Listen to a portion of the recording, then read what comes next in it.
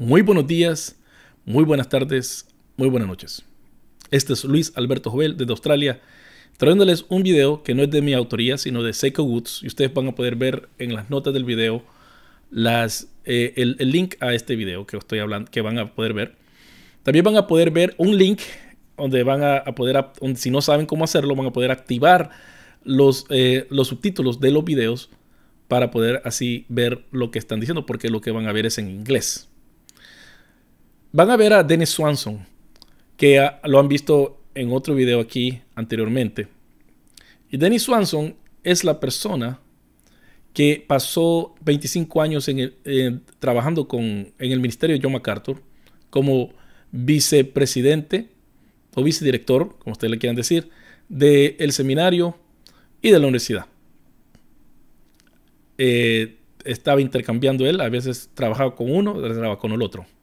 Pero pasó 25 años ahí y oyó y supo mucho de las cosas que en español jamás se han dicho. Jamás se han oído nombres también que él va a mencionar, que ustedes nunca han visto, controversias en Estados Unidos que ustedes no se dan cuenta, que yo nunca las he hablado porque en realidad no viene al caso, porque ustedes, mi público, nunca van a saber de esto. Pero también van a oír cosas de John Macarthur que jamás yo las he dicho, pero que Dennis Swanson, que fue el que vivió esas cosas, las va a contar. Y van a conocer una cara de John Macarthur que nadie ve casi. Solo aquellos que están en el círculo íntimo, como Swanson estuvo por más de 2 décadas. Así que yo les invito a quedarse en este video, a sentarse, a oírlo. Van a tener que leer, aquellos que no saben inglés, pero van a quedar asombrados de lo que ha pasado por todos estos años. Las personas que este hombre conoce, los casos de abusos, los casos de tanto de abusos de poder, abusos de dinero, abusos de mujeres, de niños, que este hombre tiene conocimiento a primera mano. Y lo último que pasó este año con Christianity Today, cuando a uno de los ancianos de la iglesia de Grace to You se le pidió que volviera a investigar el caso de Eileen Gray, de sus hijas que fueron abusadas. Y este hombre dijo que sí, que tenía que pedir perdón, y como inmediatamente Macarthur lo echó de la iglesia, quitándole ser anciano y también diciéndole que se fuera. Entonces, todo esto está candente en Estados Unidos. Por eso es que el ministerio de Macarthur en Estados Unidos ha perdido mucho peso, mucho respeto y mucho apoyo. Por eso es que están esperando que aún en Latinoamérica lo sigan y lo apoyen. Pero yo creo que es tiempo de que el pueblo latinoamericano, así como pasó en el caso de Ravi Zacharias, abra los ojos con respecto a John Macarthur. Yo los dejo para su consideración y espero que puedan hacer caso a un testigo ocular de lo que ha pasado y sigue pasando, las atrocidades que siguen pasando en Grace to You. Que Dios les bendiga.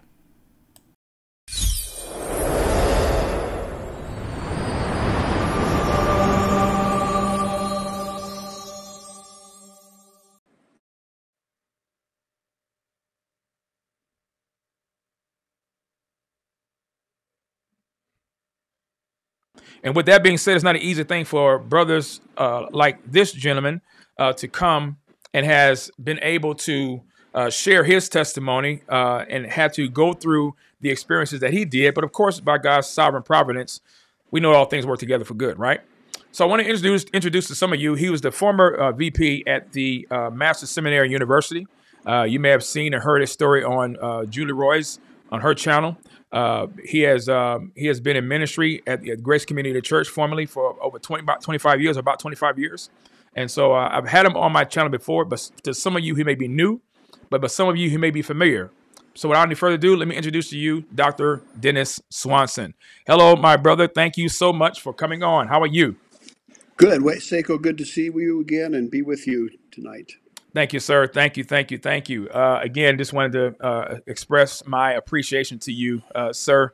You definitely have encouraged me. And I told you before, last year when I heard about your story, I had to make sure that I brought you on because you really kind of, I believe, set the tone and the stage for what we're seeing right now occurring in the body of Christ.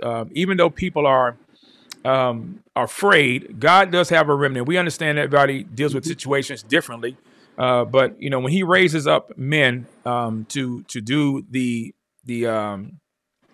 things that would not be considered popular, the unpopular things, everybody's not wired for it. And so people like yourself and Elder, former Elder Cho, Han Cho, I have to tip my hat to you all and salute you gentlemen, because again, I know it is just the beginning of what we're going to see unfolding as these days go on. People are going to come out and speak up and speak out because God is getting tired of the abuse and the mistreatment and the gaslighting and the manipulation that we see go on in our churches today. So I just wanted to say thank you for that. But tell those who may not know you, Dr. Swanson, a little bit about yourself, your ministry, and your experience as on staff as a faculty member at the Master's Seminary University. Go right ahead, sir. Well, I started. I was saved back in about 1972 when I was in high school. So I've been doing ministry for a long time, involved in church for a long time, and I was a LA policeman for 15 years, and mainly a senior officer working traffic accident investigation for the most part. Although my first 2 years were just as a regular patrol officer in the Watts housing projects. So it was a good learning experience for me in that regard, because I think in my high school there was I think there was two African American graduates in my high school graduation class. So I had no real contact with the black community at all, and then I ended up being a policeman in Watts, and when I got there, we're only just a little over 10 years on the other side of the riots. So and there was still a lot of visible. And I learned some good things there. I learned that people, for the most part, they were stuck in a terrible economic, and they were working to get their kids or grandkids out of there.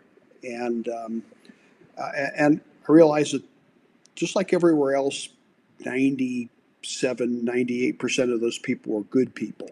I mean, not from a Christian point of view, but just good, solid people trying to help their kids and grandkids. And you have the couple of percent that are just like everywhere else. In Bel Air, a couple percent of the kids are bad kids too. So it was a good experience. I tore up my knees and I was stuck in an office job, and that's not why I got in the police department for. So I left the department. I went into education.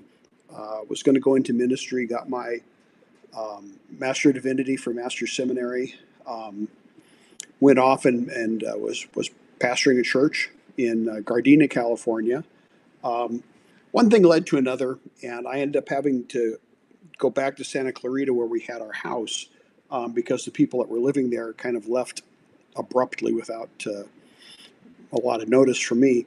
And I couldn't traverse from there to Gardena, so they found a new pastor, and I took a job at Master's Seminary working in the library. I worked my way up. I ended up being the director of the library not long after that. And then after a few years, I forget how many years, I was there for about 25 years. At the end of it, I was in charge of the library. I was in charge of accreditation. And I was also then made the vice president over operations of the seminary. So basically, everything that wasn't related to faculty or academics, I was in charge of. And then in between, in terms of ministry, I discovered what kind of pastor I was like, what kind of pastor I was, which I think is important for everyone in ministry. What kind of pastor are you? And I discovered that I was an interim pastor. I've had about 18 different interim pastorates over the years. In fact, I'm working on a book in that regard right now, and it's actually carried over into my professional life, because when I left Master's Seminary, when I was escorted out of Master Center and let go. Yeah. I was looking. I still needed to work. I became the dean of the libraries at the University of North Carolina at Pembroke, which was our historically American Indian school. And I turned 65 a few years ago and thought maybe I should retire, and I did, and came down here to Florida where I am right now, and spent about 6 months in Cocoa Beach, went surfing every day. And after a month of surfing every day, I realized I wasn't ready to retire yet. So I am connected with an organization that provides interim leadership, executive leadership to universities and higher ed. And I just finished a year-long interim deanship at a university in the Chicago area. So I lived in Chicago the last year until just a few months ago. And probably within the next couple of weeks, I'll be settling into another interim or another dean's job at another school. At least that's my hope. Well, you're a busy man, sir. Well, I've been staying busy. I'm actually, kicking around this idea of a book, how to be an interim leader, and working on that. So I've got some experience there. I will say one thing about this. Someone's talking about should Macarthur step down, and I know this isn't on our topic, but one thing that has struck me recently again was all of the several people I knew over the years that were elders that were made to get off the elder board there because of something their adult child had done who didn't even live at home anymore. But when that came home to Macarthur's house, when his son was indicted by the Securities and Exchange Commission, I mean, for fraud. Mark Macarthur, right?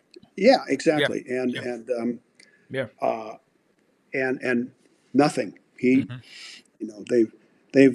They've decided that it's not doesn't apply to him or whatever. But I just find that disingenuous at several levels. Yes.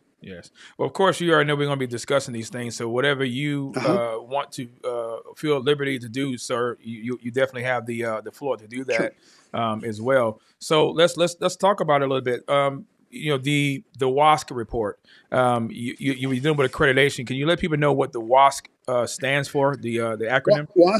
WASC is the Western Association of Schools and Colleges, and they are the accrediting agency for higher ed in California mainly, but some of the other islands and regions around there. And people don't understand accreditation sometimes. The accrediting people at the associations they exist to do a couple things. And one is to make sure your school is doing what you say it's going to do. School has a statement, a mission statement. They have a purpose statement. They have goals and objectives. And the accrediting people come in and say, okay, are you doing those things? You say you're going to do them. Are you doing it? Are you running your programs with integrity? Are you running your programs with fiscal responsibility? Because without accreditation, you cannot get guaranteed student loans. You can't get federal financial aid for your students. It's really the way to make sure there's integrity in that process. And WASC is a very good organization. I've been on visiting teams for them to other schools like USC and up in Sacramento State and other places, along with some other private schools. And they have a good process. They're very, very well respected. They are not out to close schools. They are not anti-Christian. They don't. That doesn't come into the equation for them. And when I was leaving, when I was being told that I was not going to be retained, I reminded them that I said, we're up to our hips with accreditation issues right now. And I said, you're making a mistake. But part of the system with accreditation too is the relationship the accrediting board has with the representative on campus. And we had a very good relationship. They knew if I told them something that was the truth. And they said, "Oh, well, we've got it all taken care of. It's no problem. It's all under control." Well, 9 months later, they were on probation, and because of issues that we were trying to address, I was trying to get them to address it, and we were unsuccessful. And then when I wasn't there to push the buttons anymore, then it got let go. They struggled. They were on probation. And usually the way that works is you're on probation for a year. And you either get off probation or you lose your accreditation. Well, losing accreditation is, that's like the kiss of death for a college and university. Wow. And so, I mean, because you can't get financial aid, your students can't get anything. You're really limited on what you can do. Mm. And they got a new guy in. They got a new president to come in. Part of the problem was that they didn't really trust Macarthur to be president of the school because of the conflicts he had with all these other ministries. And so they got Sam Horn in as the president. I've known Sam for years.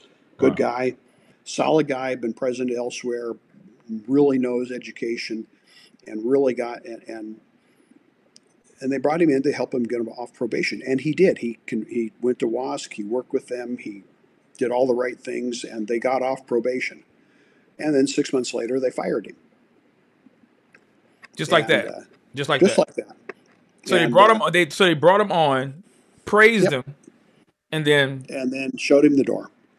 And then they've got and I've seen the paperwork. I've not seen the details, but I know currently the seminary is trying to get its own accreditation from the the Association of Bible Schools and Colleges. And basically, I'm guessing at this point, but I think the college and the seminary are on the path to splitting again. Wow. And so we'll see how that works. I mean, they also dropped out of the ECFA.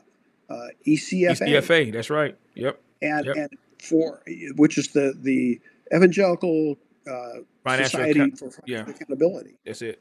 And I don't know what was behind that, but that ranks as one of the dumb ideas of all time.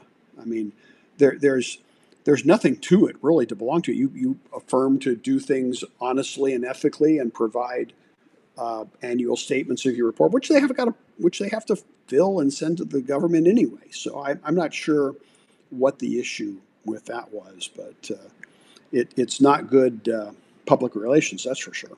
Dr. Swanson, don't you remember when people like Benny Hinn, Creflo Dollar, I mean, you name any of the low hanging heretics, would not want to submit their financial statements or be a part of the ECFA? How I'll just say us, quote unquote, us on the other side would say, see, that's suspect. That's, why wouldn't the church, why wouldn't the ministry want to, have their finances to be disclosed to an organization that's been around for decades, right? And so one person said that Joel Osteen is a part of the ECFA. So that's kind of an indictment.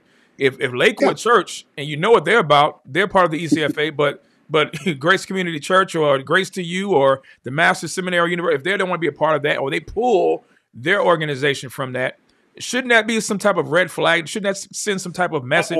Well, it is to me, because I just don't.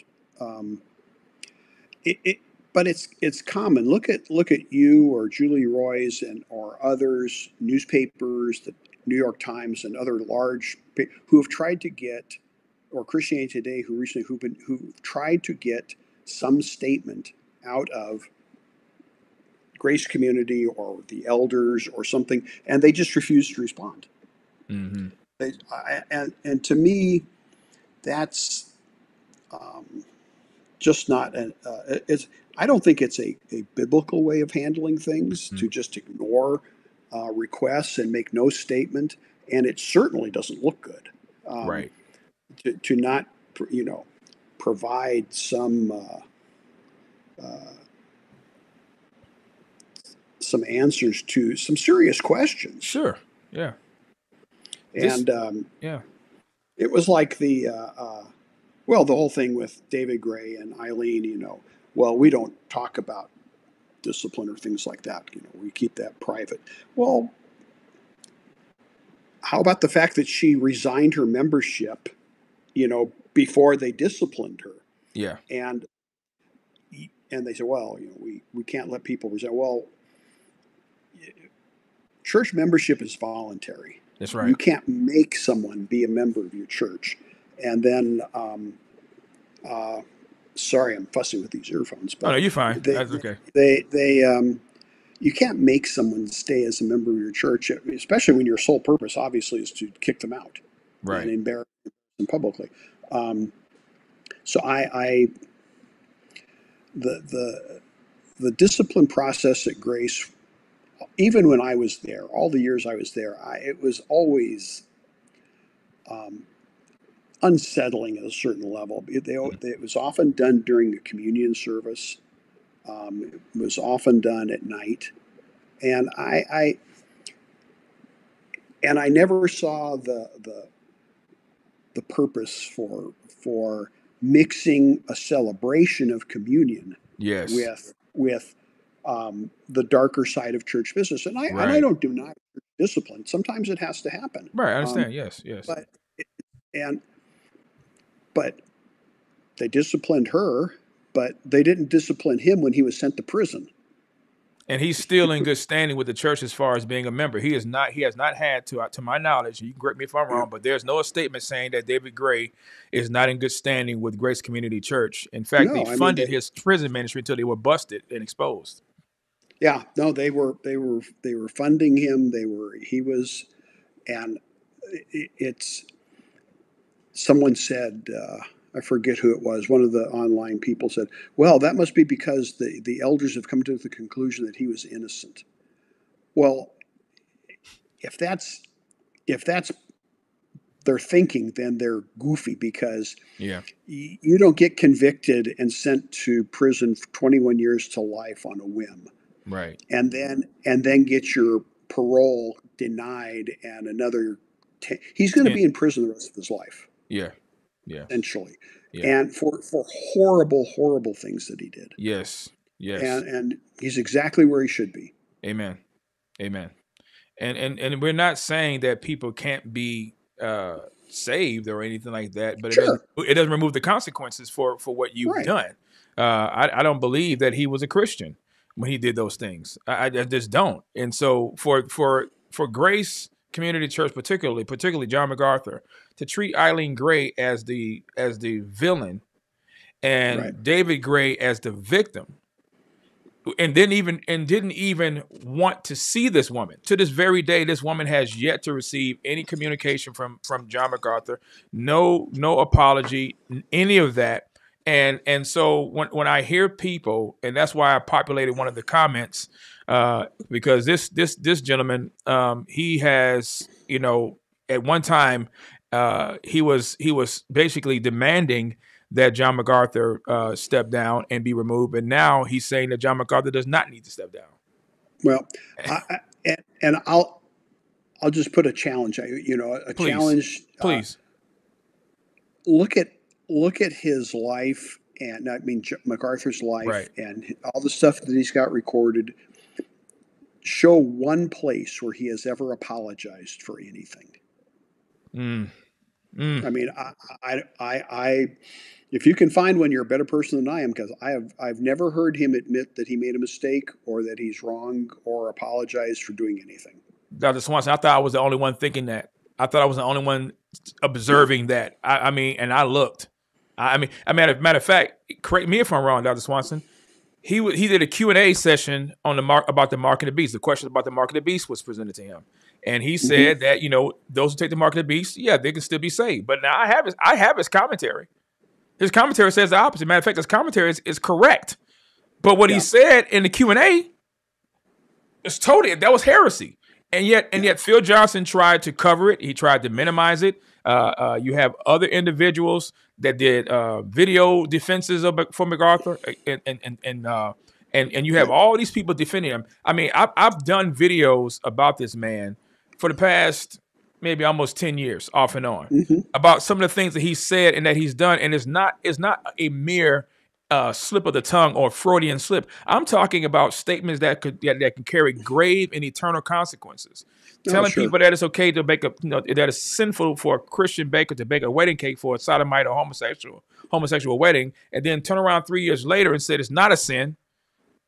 I mean, it just where does it really stop, Yeah. Dr. Swanson? Well, and there's he never apologized to me for taking a swing at me at a basketball game once. Whoa! Wait a minute! Wait, wait! Come on now, Doc. I didn't even know that. What? We used to have a pretty good Saturday basketball league, and he Wow! was still. I was younger, and he was younger, and still doing so high. And I this is the last game, but he he gave me a shoulder and knocked me into a back brick wall, and I stood up to him and told him I didn't appreciate that, and he Wow! took a swing. We had there was one of the staff pastors and his brother who were on my team, and I was a policeman then, and so I wasn't.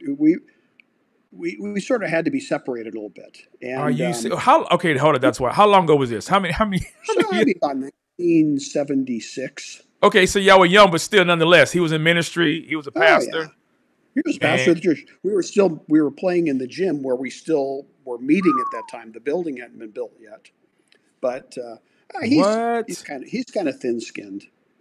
So he tried to go Bill Lambier on you, huh? Well, but it was silly because he was so slow that I just got out of the way. Now you know what? Since you're bringing up sports, let's talk about his. If you can recall, I know Paige Rogers. She did excellent work about his football career. Did you want to touch on that a little bit? Well, it ties into the lies, I think, in my opinion. Right. I mean, the thing is, the idea that he always put out that he was contacted by the Cleveland Browns by Paul Brown to replace Paul Warfield, who had broken his ankle, is absurd. I mean, he played 3 college games in a very small. It wasn't even. It was like NAIA level college. He rushed for 3 yards in a total of 2 games. I mean, he was a certainly above average athlete, certainly not pro level. Wow. And tell you another funny story. We used to play golf. We'd have a beginning of the school year. The seminary faculty would get together and play golf, and he would generally play. And we, like everywhere else, we had one of the holes would be a long drive hole. Whoever hit the longest drive would get something. And one year, and he and Mayhew always played together. They were always the last group through. And the last year it was on the 18th hole, and I outdrove him by 20 or 30 yards, and he was really mad. What? He came up and hit the ball. I guess he hit a decent drive. I didn't see it, and came up and thought he was going to put the marker where his ball was, and they couldn't marker. They thought it was gone, and it's up there. It's still further away. I wasn't a good golfer, but I could hit the ball a long way. So you saying is he a sore loser? I mean, yes. Oh my gosh, he doesn't like to lose. He doesn't, and never admits that anything's wrong. Wow. He's never made a mistake in his life. Well. Speaking about mistakes, let's talk about the plagiarism. You wrote a chapter in the book. Was it Biblical Counseling? Introduction to Biblical Counseling when it first came out. I worked with Wayne Mack. I helped him edit it. I helped him put it together. I did an annotated bibliography at the end, and I also did the chapter on frequently asked questions. And so we created the questions, and we sent them out and had people respond to them. And I wrote a couple of the answers myself, and it came out. And it's, if you look at the original edition, it says, compiled and edited by Dennis M. Swanson. Mm-hmm. And then there was two other books. There was a preaching book, Introduction to Biblical Expository Preaching, and then there was another book on pastoral ministry.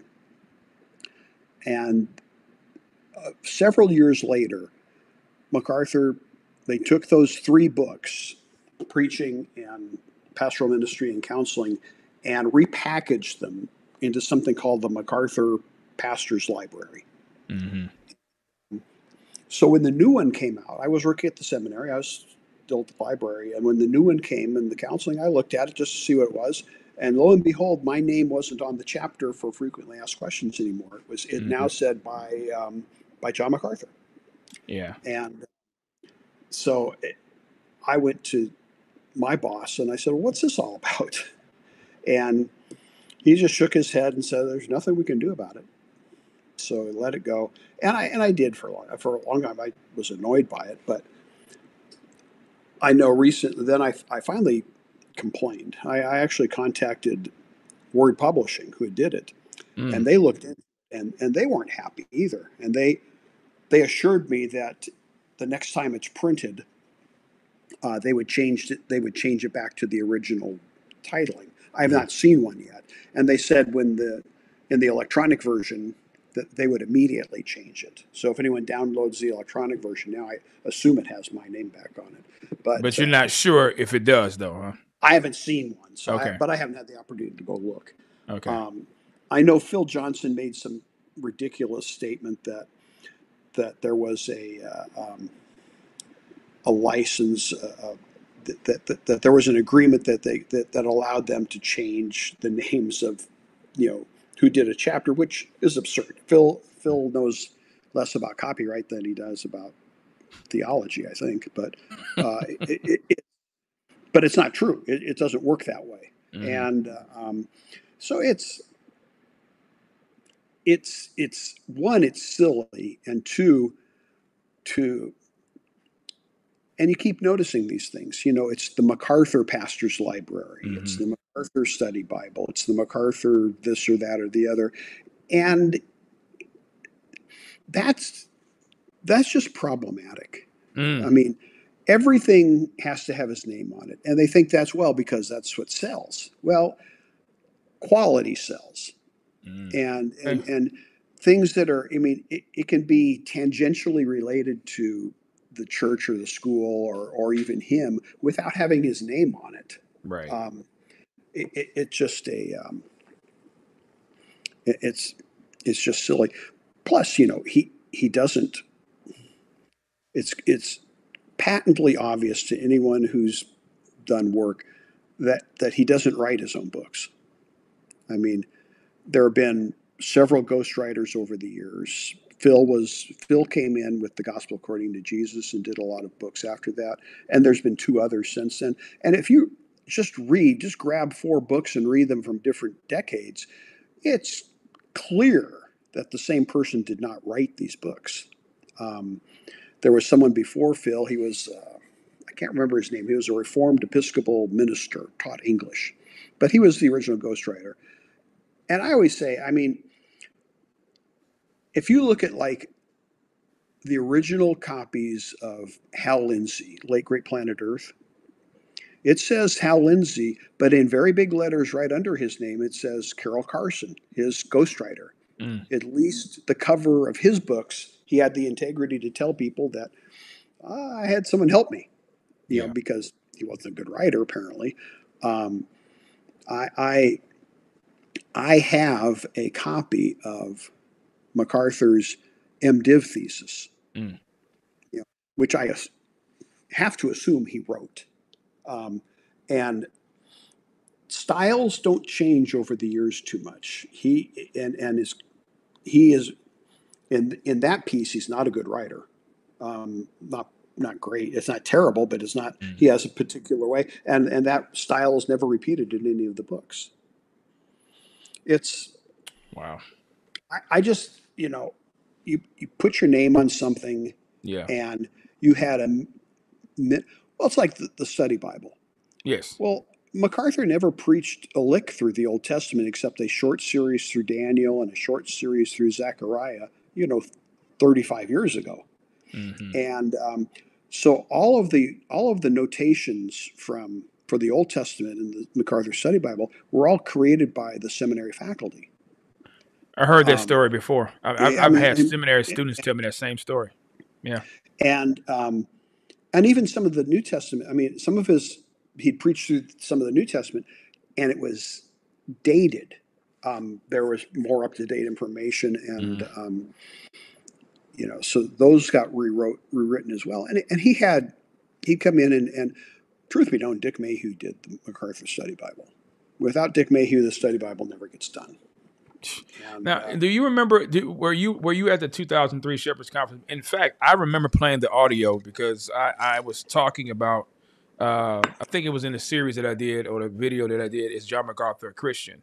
And what I did was I played one of the audio clips of John MacArthur at the 2003 Shepherds Conference, and I think it was General Session number 1. But he was talking about before he had preached his sermon. He talked about the study Bible. And he said writing this book, it was a I know I'm already laughing because you already said no. He said spending hours upon hours and hours. He said I think he said 14-hour days for 7 days a week and for an entire year. He said just poring over each note, each this and each verse. And I'm like, and I was just impressed because I was a new believer, and I was like, man.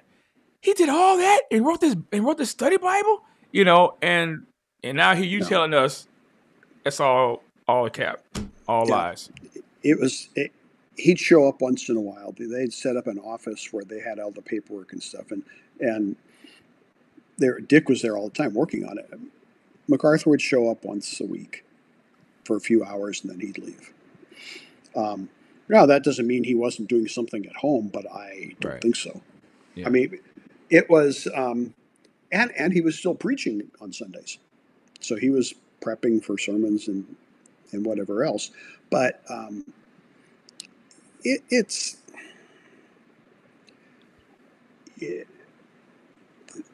becoming, and things are becoming more and more insular there, and it's very concerning. I mean, now they have their own Bible version, which isn't. The LSB, I think it is the Legacy Study Bible or the Legacy Standard Bible. It's not a new version. It's an old New American Standard tinkered with. It's not terrible. It's readable, but it's not a. To call it a new translation is certainly not accurate. Yeah. So now they have, but you know why I know why they do it. It's royalties. Of course. Because for the first MacArthur Study Bible came out in the New King James Version. Yes. Because Thomas Nelson, the publisher, owned the rights to the New King James, so they didn't have to pay themselves to use the text. Because, they didn't know. No one knew if the Study Bible was going to be successful or not. You don't know that until it comes out. And so that's what they did. They couldn't buy hymnals anymore. The hymnals that the church had used for years and years and years, they stopped printing them. And so they created their own hymnal. What? And yeah, the hymnal they use now is one that the church created, 5, 6, 7 years ago now, because they couldn't buy. The publisher quit printing the ones that they had been using for years, and they'd used up all their supply of them. So they created their own hymnal. And it's, like I said, it's just insular. It's just, I don't have, I don't know how, well, you've seen him in the last couple of weeks online. He's not well. That's patently obvious. Yes. What happens when he dies?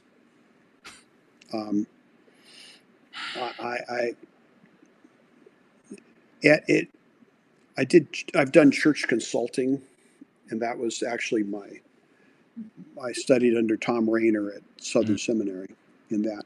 And last time I checked, I don't know what it is now, but at one point, 60% of the people who attended Grace Community Church lived more than 20 miles away from the church. You said more than 20 miles? Yeah. Wow. 20 miles or more. And you know, how many of those people are going to keep coming when John MacArthur's not there? Right. I have no idea. But it's a... well, you know, when he passes, when he dies, he passes, that church is going to... I'm talking about the day of his funeral? It'll be a... it'll be interesting. But I mean, it's interesting, you know, when Grace Church took off, when it started really growing back in by the late 70s, by 1980, when I checked the records, there was actually 25 fewer churches in the San Fernando Valley than there had been before Grace Community took off. Right. Yeah, I mean, it closed a lot of churches. Man. People leaving their church to go and listen to the new famous preacher. And that happens everywhere, but it shouldn't. Right. But there was one church, First Baptist of Canoga Park, they were on the radio. They had a big ministry. They were nearly 2,000 people. And in about a 5-year period, most of those people moved to Grace Community Church, and the church was down to 100 people. Man. So this attitude of it is safe to say that there is a cult of personality or idolatry and at Grace Community Church. And let me just give an example. Let me get your reaction to this. 5% of John MacArthur is more than the entire evangelical world put together. Absurdity. Idolatry and absurdity. It would take 40,000 John MacArthur's to fill his shoes. These are statements by Steve Lawson at the Shepherd's Conference. What was your reaction when you heard those statements? I just laugh because it's now seriously. Yes. Who in their right mind would want to follow John MacArthur? If you'd want to follow John MacArthur at that church, that probably is a good indication you're not qualified to do it. That's good because it's going to take. It's going to be a lot of cleanup. Absolutely, that's an enormous. And churches aren't set up that way. I mean, look at the very few churches, big mega churches like we have now, continue past the celebrated preacher that they have. Yes. Some of them do over the years. You know, Moody Church for many years. I mean, Times Square Church. You know. But I think their foundation, they're not known for scandal per se. Right. You see what I'm saying?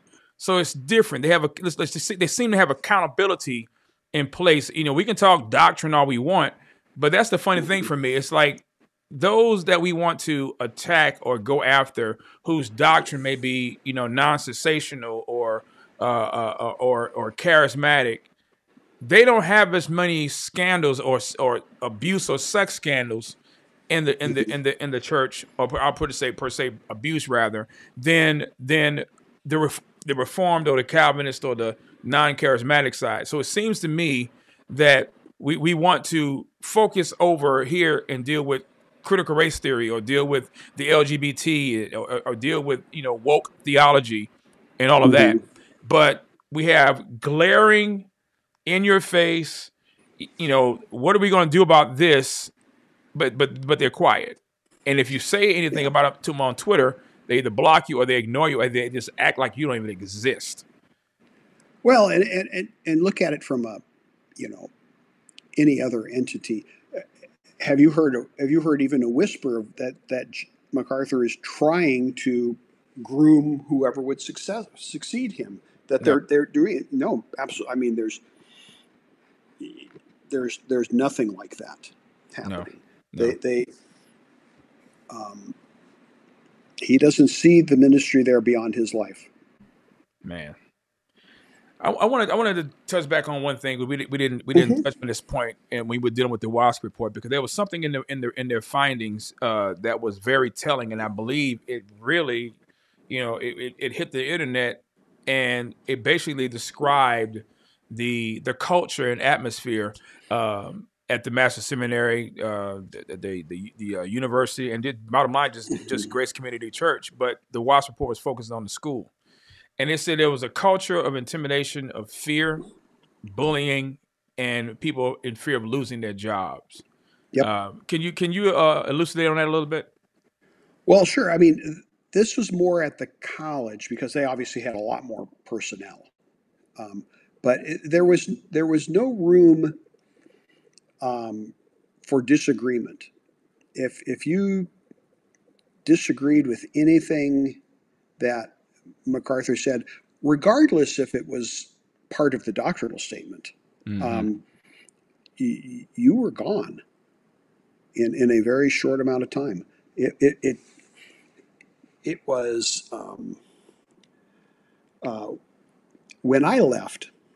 I tell you a story, Amy, about after I was gone. I had a lady that worked for me in the library, and she was my circulation manager.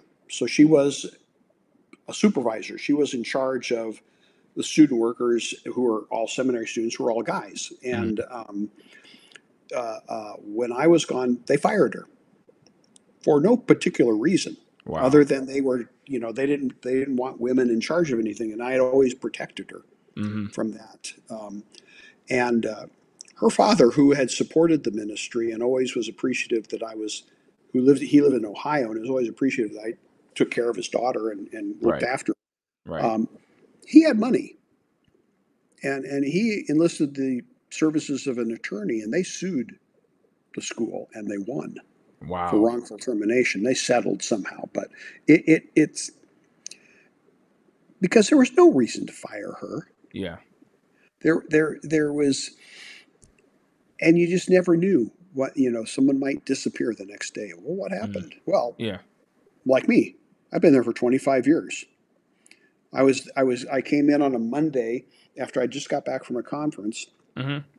And it was a holiday. It was a Monday holiday, and I went in the office just to check my mail and see what was there. And they either knew I was coming or found out that I was coming by there or whatever, and had me come over and told me I was done. No severance, no nothing. I mean, just I wasn't. Technically, I wasn't fired. I got 6 months of severance, and but told to clean out my office that week. Wow. And so that was it. Was I was fired, but I wasn't fired. I was no longer needed for the mission of the school, so I was given severance and said, "Have a nice day." And it was none of I wasn't allowed to communicate with my staff, so they had a meeting the next day and said, "Oh, Dennis is not here anymore." Just like that. Just like that. And it was wow. And that happened to other people too. Not the seminary, but at the college. Gotcha. I mean, the seminary wasn't not a very large school. I mean, there's not a very lot of people there. Yeah. So it was and Dick Mayhew, who was the dean, basically 6 months before me, he was, shuffled into some other job and basically told that your career is over.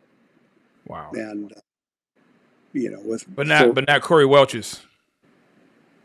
Oh, that was it was another kid that was there. His name was Rich Gregory, Hmm. and he's the one who sued. He's the one who got sued over the firing of my ex-employee, and he's they showed him the door not long afterwards. The Wasp report also mentioned about nepotism, which is why I mentioned about John MacArthur's son-in-law, Corey Welch. Oh yeah. What was his?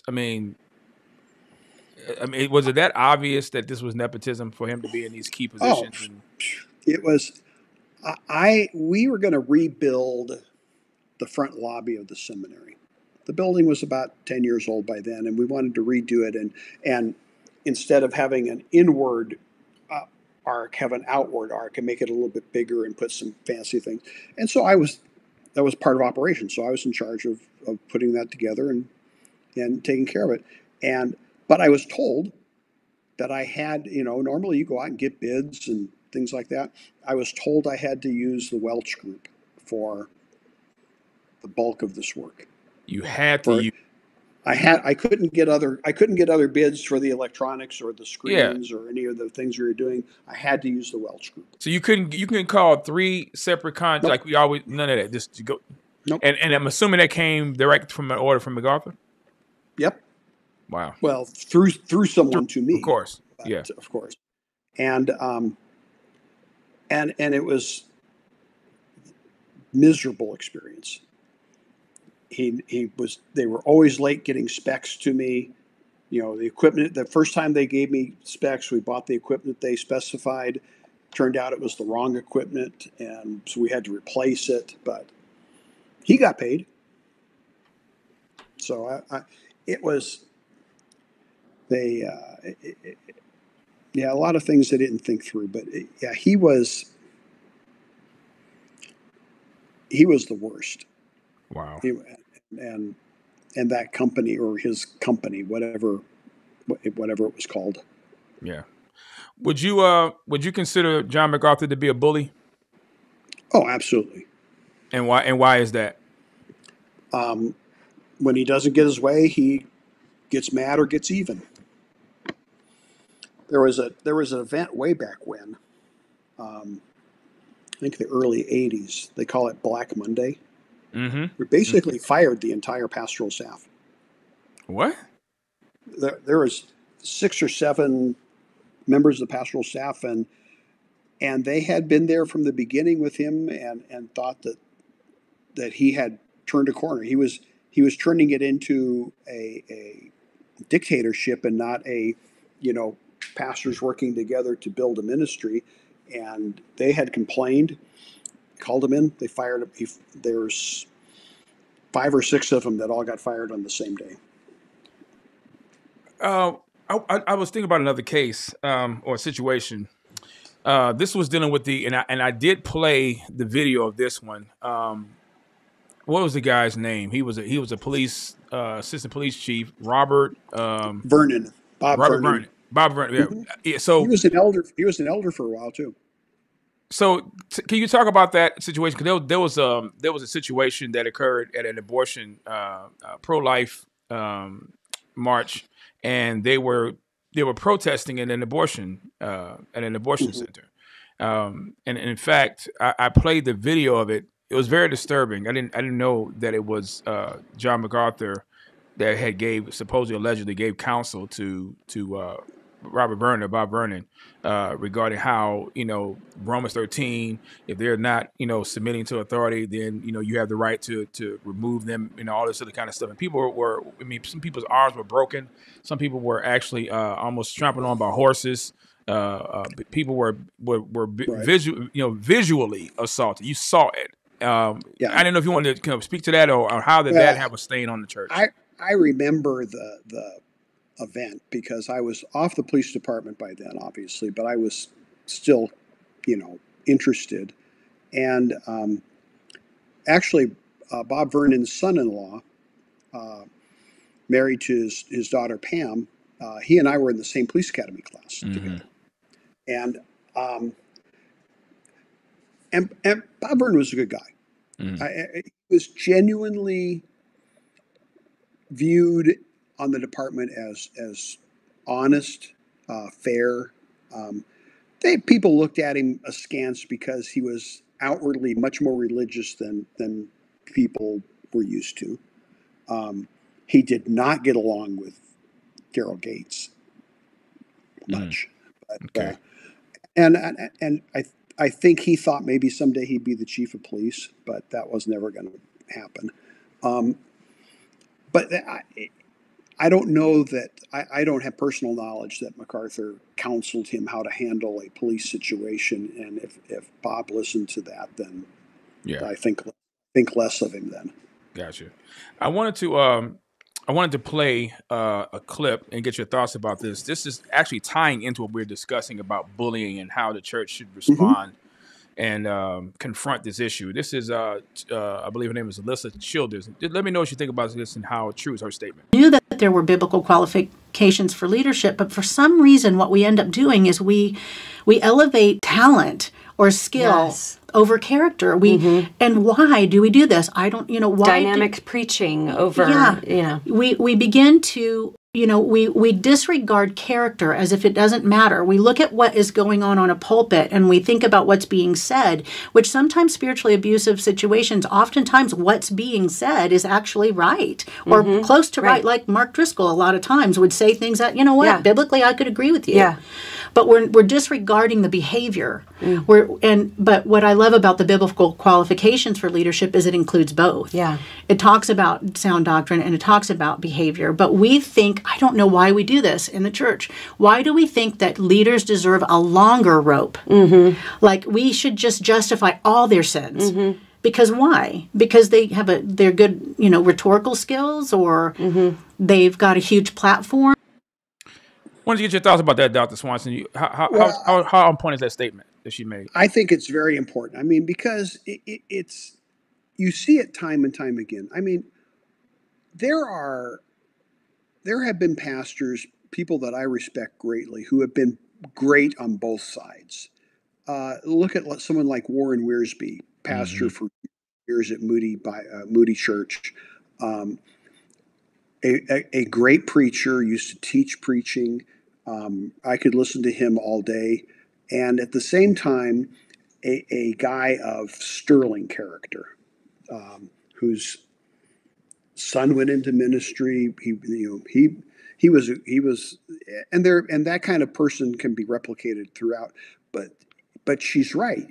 Very often it's the person who is loud and take baseball, for instance. Yeah. Tommy Lasorda. No one would say that Tommy Lasorda was a great X's and O's baseball manager. It's not like he didn't, but he didn't have to. He had a persona. He was loud and boisterous and he wasn't a pleasant individual to get along with, but he was. But he got elevated. I mean, and his team won, so that helped. I mean, had Grace Community Church not grown, or if they ever had a significant decline, what would happen? Who knows? Would they have stopped putting up with him and shown him the door? I don't know. Circumstances. Like I said, success breeds success sometimes, but for instance, I mean, when if you started going there in like the 80s, he started preaching through the Gospel of Matthew for 13 years. Wow. And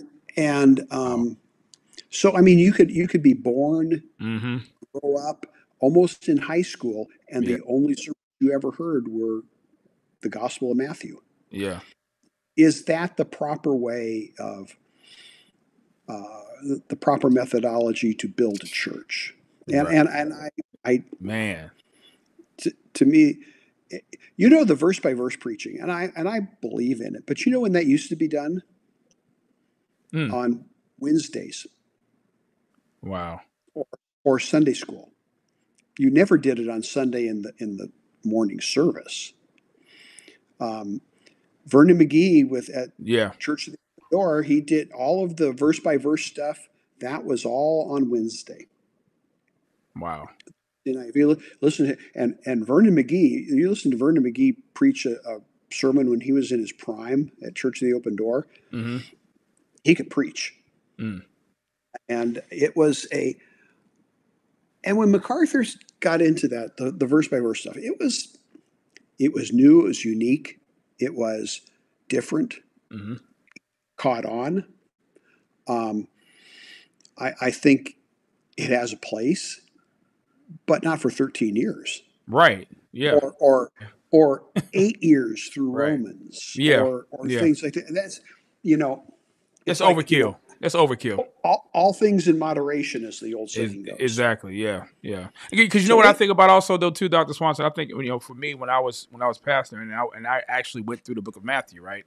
And my wife and they can tell you this. I said, if there's an issue as we're going through a book or whatever that I need to address, we're gonna get off of this book and, you know, we're gonna get off the Bible bus and address this. I believe that biblical pastoring or shepherding, you meet the needs of the people. You don't get so tied in and so laser focused just to say, okay, we're gonna go to the book of Matthew. But wait a minute, you got all this stuff going on in the world, and your people need answers to know how to respond to these things. But if you're just focusing on just preaching through one particular book, and I've heard people say, well, you know, if we go verse by verse through a book, we'll get to it. Well, for how long?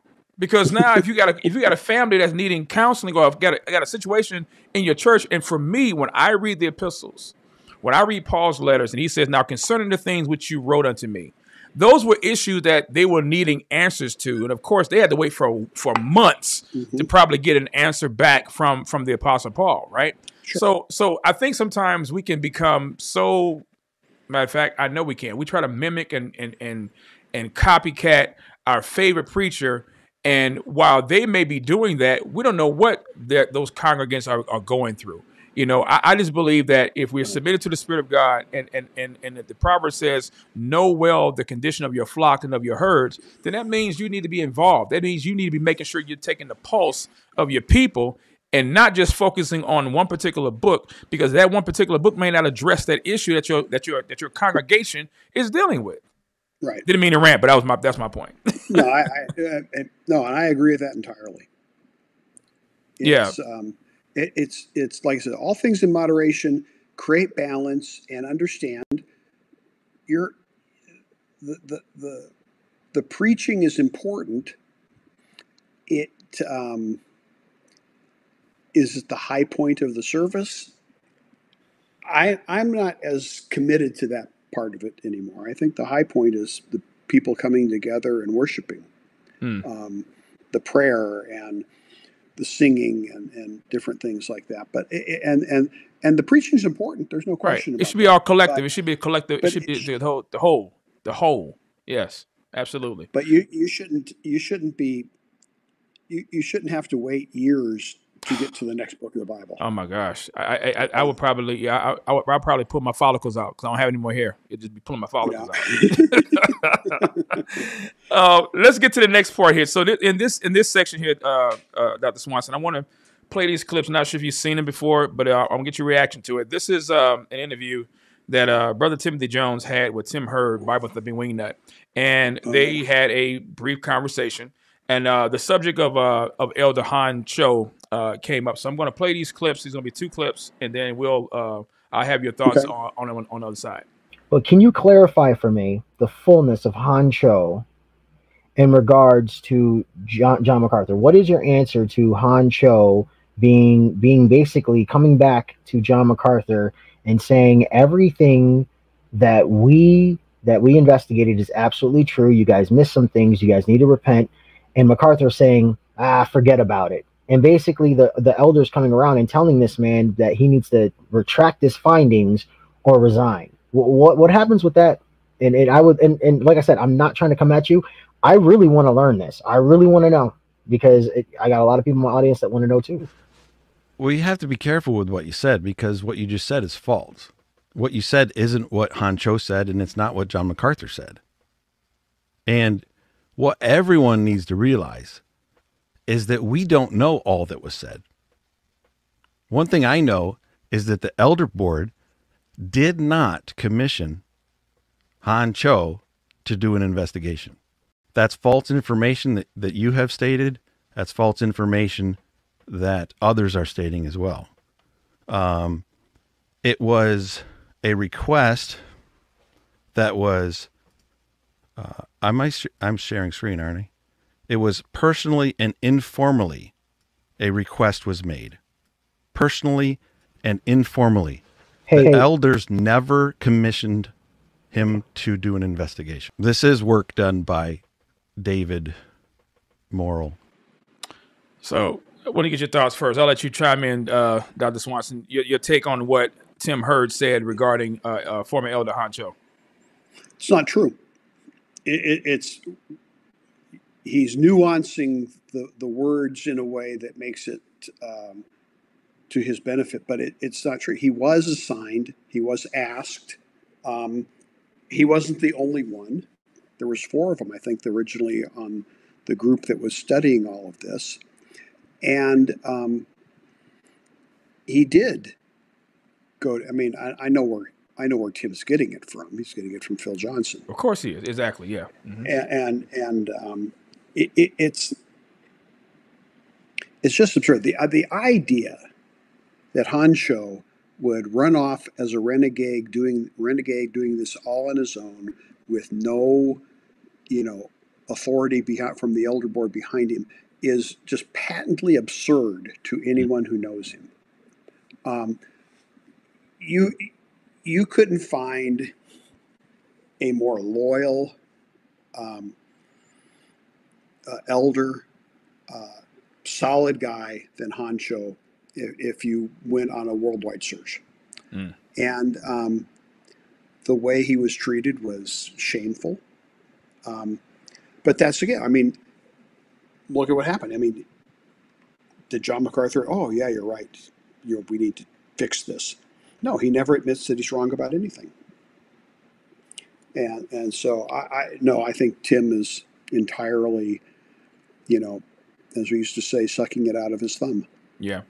Sean just said on the screen, I'm not sure if you can see her comment. She says, so it was 4, not just Elder Cho? There was 4 of them altogether. It was him and 3 others that would. I don't know who the other 3 were. Gotcha. But I mean, that was in the CT article. CT article. Yeah. Now here's something. I don't know if you noticed it. I don't know if you noticed what he had said though, Dr. Swanson. He said that he told Tim Jones that Tim is in error because we don't know. But then here he says the next breath, but here's what I know. I know that he didn't. Yeah. You see what I'm saying? So it's like, dude, how you don't even know what you're talking about. But see, again, they make these statements and he has no proof other than, like you said, he's being fed information from Phil Johnson. But Phil Johnson doesn't want to go on record making a statement, but yet he is making a statement behind the scenes. Yeah, and it's to somebody who doesn't go to that church, who never went to that church, to my knowledge. Is he even in the same state? I have no idea. But and is removed from the situation. Never met, the family. Never met David. Never met any of these people. And Eileen Gray, David Gray, wouldn't know them if he tripped over them. But he's somehow now the renowned expert on the timeline and everything that happened, which is just silly. Yeah. So here's the next clip. They're still talking about Elder Han Cho. We'll come on the other side. So the Christianity Today article claims that a lawyer and one of 4 officers on the elder board at Grace Community Church, Chow, was asked to study the case. Chow's office was as recording secretary. Readers of Julie Roy's article would be forgiven for concluding that he was chosen by the elders to commission a fresh investigation because of some special legal expertise, a conclusion supported by his friend Rachel Donholler, whatever her name is. In reality, Cho was asked personally and informally to summarize the available court documents from the David Gray criminal case that was alluded to by Phil Johnson back in March of 2022. No Cho-led investigation into the church's involvement with the Grays was ever requested by the elders. So that's important to note, because that's one of your talking points, and it's false. Okay. All right. So with David Morrow, I mean, I'm sorry, dude. I mean, I'm not saying that David Morrow is wrong, but after everything that Pulpit and Pen have like really done over all the years and the bad rap that they've gotten, I consider Protestia and David Morrow like the CNN of Christian news, boss. I'm not trying to down anyone. Like I said, it's not an insult, but at the same time, you guys say, well, that didn't happen, but here Julie Roy's report's different. So it's basically he said, she said at this point. So I'll give you what Julie Roy said. Julie said, Cho told CT that after TER's initial story published, GCC elders tapped him to review the decades-old case. When he did, he became convinced beyond a reasonable doubt that David Gray was guilty and GCC had committed terrible injustice. In a 20-page document submitted to the GCC board, Cho reportedly wrote, now that the facts are indeed known, it's not too late to do justice, even at this stage, almost 20 years later. One's own integrity in upholding justice and righteousness and being faithful, even in the small things, even for something 20 years ago, all matters immensely. But here's the reason why I'm thinking I'm going to go in the direction of what Julie Roy's reported. Because Christianity Today picked up the story from Han Cho, and Han Cho officially resigned after stating that when he came back with the facts, he was told by Macarthur and company that he needed to retract his findings or resign. So he says that this is what Han Cho says. Han Cho said, I was asked by the elder board. You see what I'm saying? So you have David Morrow, who's going to third-party information to rebuttal something that Han Cho himself. So I'm coming directly from the source of Han Cho, and David Morrow's coming from other third-party and third-party sources. So I don't, like I said, this is what Protestia. This is what your buddies at Protestia have done for a long time, and out of all the hit pieces and all the lies that they've been exposed for, dude, especially with JD. Like I said, I'm not trying to kick them down. JD Hall, good friend of you guys. Okay. I get it. Addiction sucks. I have compassion. I have a heart for that. But the thing is, dude, is that I'm just saying, I'm not saying David Morrow's wrong.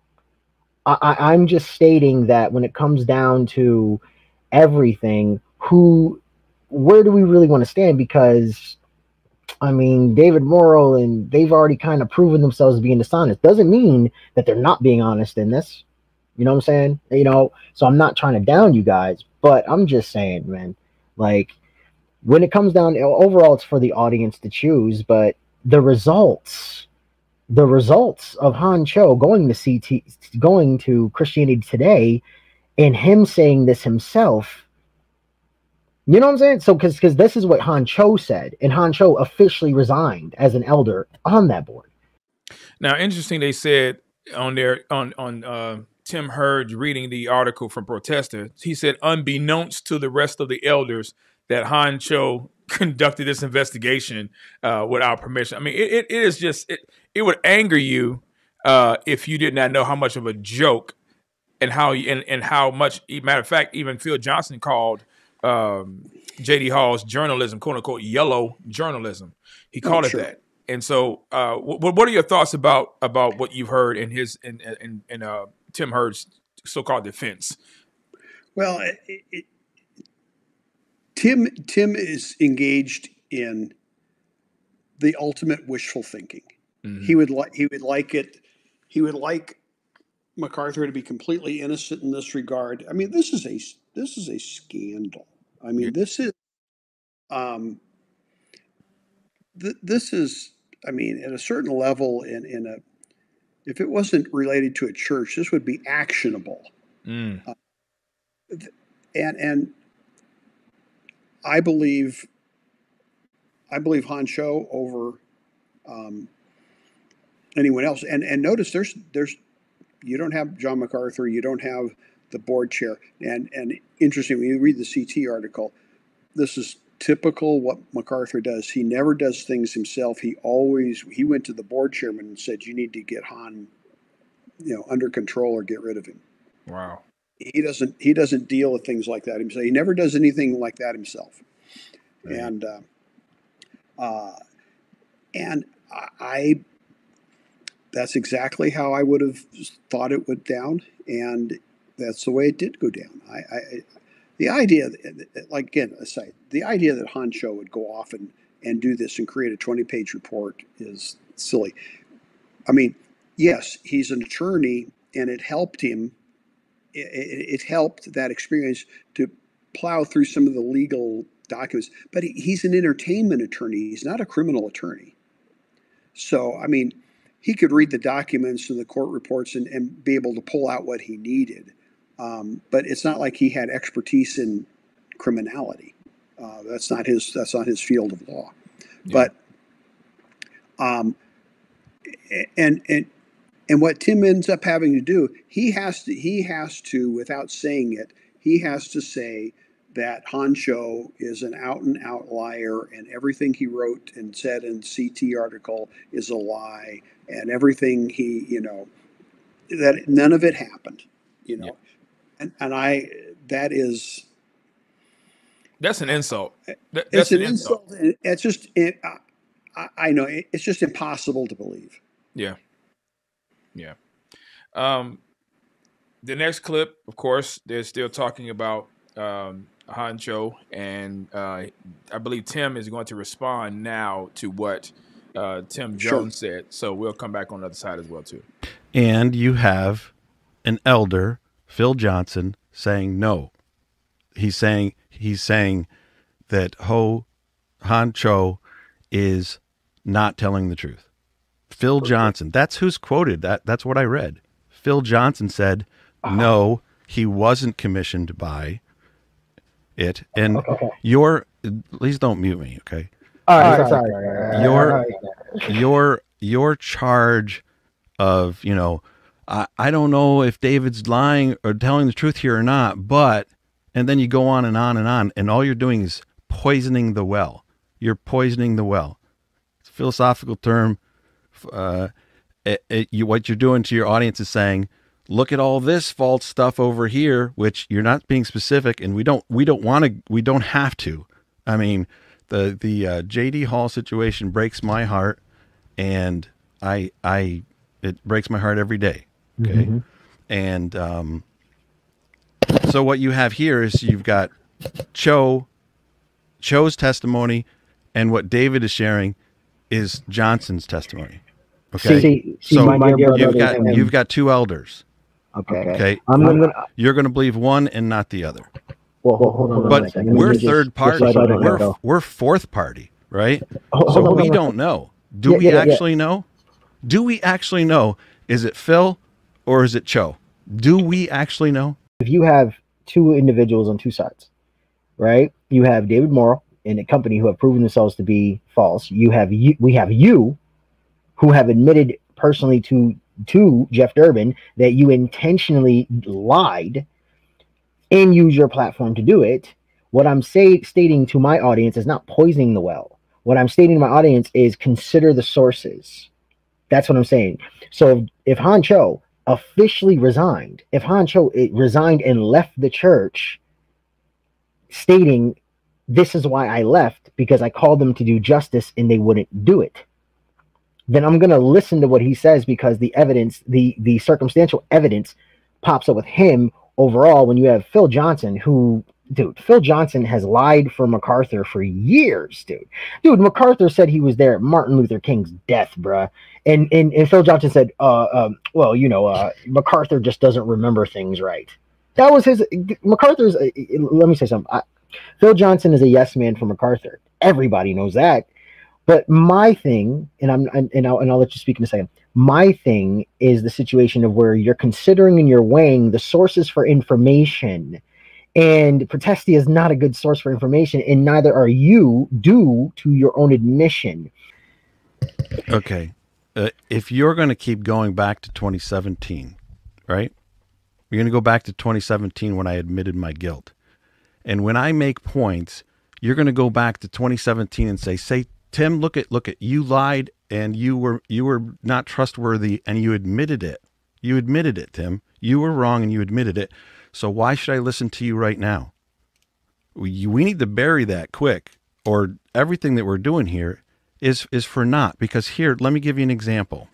And so I want to get your thoughts about this, and then I have some receipts to pretty much disprove what Tim Hurd is trying to defend. But I wanted to get your thoughts about about this again. Well, I mean, he's right in the sense that Phil runs cover for Macarthur. Yes. I think, truth be known, that the biography of Macarthur was largely written by Phil. Yeah. And to try, to say, well, yes, I made a mistake in the past, and you're trying to bring that up again. It's because he's dug a hole for himself. He's relying on information from Phil Johnson, who I wouldn't. If Phil said the sun was up and it was shining, I would go outside to check. Amen. But, I just I have no use for him. I don't think he is reliable at any level.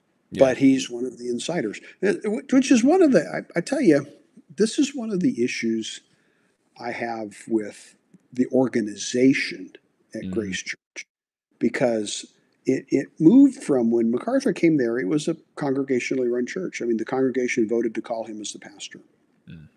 And then they introduced elders, and the congregation used to, vote on the elders. It's not that way anymore. The elders point, it's a self-perpetuating elder board. The elders select the elders, and they have, an executive committee of elders within the elder board itself. And some things that they do are not readily known to the other elders. Yeah. And I think that's just a terrible way of running a church. But no matter how big the church is. Yeah, I wanted to play this. I'm not play, but I want to share with you the screenshots, because now, interestingly, remember, Tim Hurd, that is saying that that Honcho is lying, that he was he just did this by rogue. And he was not, requested to do this. And so, well, I believe, receipts, tell the truth. Receipts don't lie, but people do. And so I want to just populate these, and you should be able to see them on the screen. This is your buddy Fred Butler. You know who he is, right? Oh yeah. Okay. So someone said here, this is what Fred Butler thinks of Honcho. That's some strong language. This is February of this year. He says he is talking about now Honcho. He is slandering the brethren in high-handed sin, colluding with people who hate our church. He's owed no respect. That's one tweet there, he says, right? Then you have another tweet. Joseph Lavelle, he responds to Fred Butler. He says, "Hi, Fred. I'm the author of this post. Been searching through scripture for biblical justification for actions like this. As an elder, if Cho was in sin, then they had a requirement to rebuke him in the sight of all. Can you share your biblical understanding of just erasing him?" And Fred responds and says, "There is no biblical principle or command that obligates a church to host the sermons of anyone, let alone someone who has left the congregation months ago and is now hostile to the former church." He responds to Fred again. He says, "Oh, very interesting perspectives in your responses." He said, "Hope it's okay if I respond to each." He says, "Number one, I believe it was Cho who was tasked with investigating by the elders. He was trusted that much to be their representative in the matter. And if he didn't know the facts and the other elders did, then he was under obligation or task from the elders to garnish them before he gave his report or findings. However, from what we know, they did not say he was derelict in his investigation, but disagreed with his recommendations. Right. And so Fred responds back and says again, he wasn't tasked by the elders. He could have asked the very men who were a part of this case 22 years ago now, but he didn't. Joseph responds and says, interesting, because that's not what Phil Johnson posted on Twitter before he was locked out. And here's the smoking gun. Mm-hmm. It was shared on Twitter, but not posted here specifically by Phil. And this is from Expository Parenting. It says, quote, many of you have questions concerning the Julie Roy story released this week concerning John Macarthur. As we abide by Proverbs 18:17, I reached out to Phil Johnson. He provided the following comment. So Dr. Swanson, can I just ask this question? If this writing says he provided the following comments, would this be a statement? Sure. I mean, yeah, you're saying Phil Johnson said the following. Okay. So he says, note, this is not any form of official statement from GCC, but Phil is still giving a statement, comment, right? And here's the quotes. It's in quotations now. It's in quotations. I haven't even had a chance to read Miss Roy's column yet. She deliberately posted it to coincide with the start of the Shepherd's Conference, which isn't completely over until after church tomorrow. She is writing about a 20-year-old discipline case that I had no involvement in. It doesn't pertain to me in any way, though she always attaches my name to pretty much everything she does. A friend of mine who is both an elder and an attorney with a special interest in defending real victims, oh, no, I'm not going to go there. Real victims is investigating the case. I don't know whether the church will make a statement, and if so, when. But I'm disinclined to think all the noise about it represents a legitimate desire to know the truth, because all of the screeching tweets from the survivor, quote unquote, community calling for a halt to Shepherd's Conference while someone gives a speedy answer to a piece written by a career muckraker who has proven to be inaccurate and misinformed in the past. If they want GCC to respond, they need to give more objective people an opportunity to investigate the case. Now, this is Phil Johnson's quote. This is it. Suppose this is what he said, right? Well, there's a highlighted portion there, Dr. Swanson. It says a friend of his, a friend of Phil Johnson's, who's both an elder and an attorney. Yeah. Now, I'm just looking at based on process of elimination, sir. Let's just say, so if there was 4 reported to investigate this case, okay. One of them now resigns. He's an elder. CT gets his story. He tells what happens.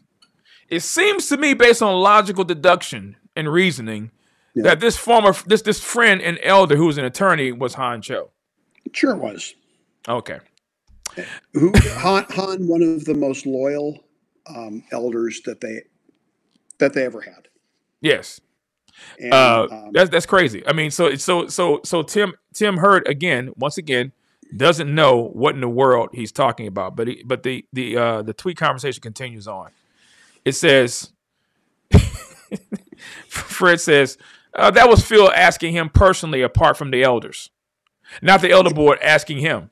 He asked them to look at the links Roy's had on the court documents, and he came back with his report nobody asked for, and everyone who actually knows the case said was wildly inaccurate. Joseph responds and says, now see, that makes it even worse. For one, Phil isn't no one asked for. He's the executive director of GTY, editor of many of MacArthur's books, and someone MacArthur explicitly trusts.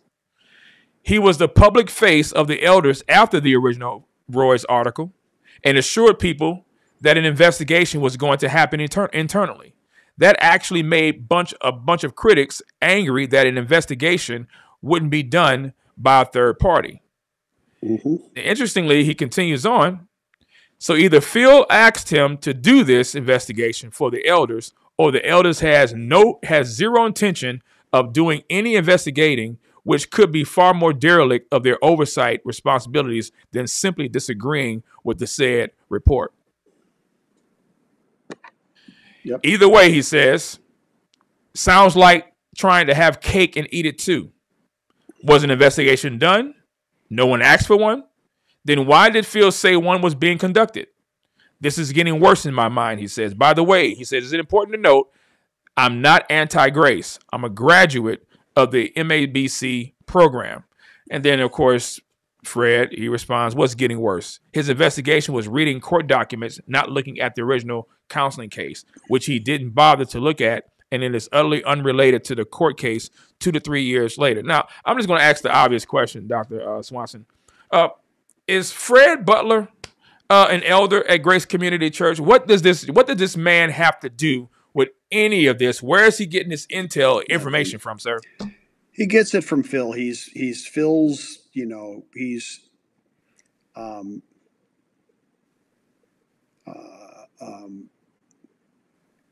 I was going to say something, but I won't. A tag dog. I'll say it. Well, not even that. He's kind of like, he would be like the Peter Lorre character in an old horror movie. I mean, that's Freddie. He has all the years that he's been there, he's never gotten any leadership position because he's unqualified. He takes care of things and is Phil's lackey, and that's there it is. That's the end of his ability. Gotcha. A useful idiot. Yeah, the idea that he doesn't know anything independently of what Phil tells him. Yeah, that's right. He is a mailroom. He's the mail guy, wasn't he? Didn't he work in the mailroom at Grace? He works in the mailroom, and I think he's still, whatever he does at Grace to you is now it's out and it's not there anymore. It's way out in Santa Clarita. But but he's not a lawyer. He's not an attorney by any stretch of imagination. Oh gosh, no. Okay. I don't even think he's a college graduate. Okay. It's to Fred just attacks, and he'll just make things worse. Mm-hmm. They should keep him from talking, but they don't. Yeah. Here's going to be something that's interesting here. They say confession is good for the soul. I guess it depends on what soul is being good for. I'm gonna let you listen to this one. I don't worship John Macarthur. All right. And you've been transparent. I'll be completely transparent. Okay.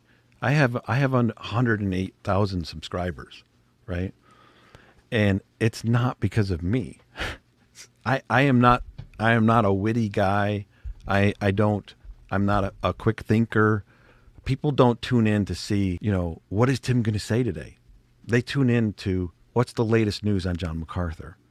I've had a YouTube channel since 2012. And about 5 years ago, I was like, how can I get more subscribers? I mean, I have 8,000 subscribers, but it took me, 8 years to do that. I mean, and I was reading stuff on YouTube about how to grow your YouTube channel. It was like, just look at the videos that get your most views. Well, whatever you're saying there, that's what your audience wants to hear.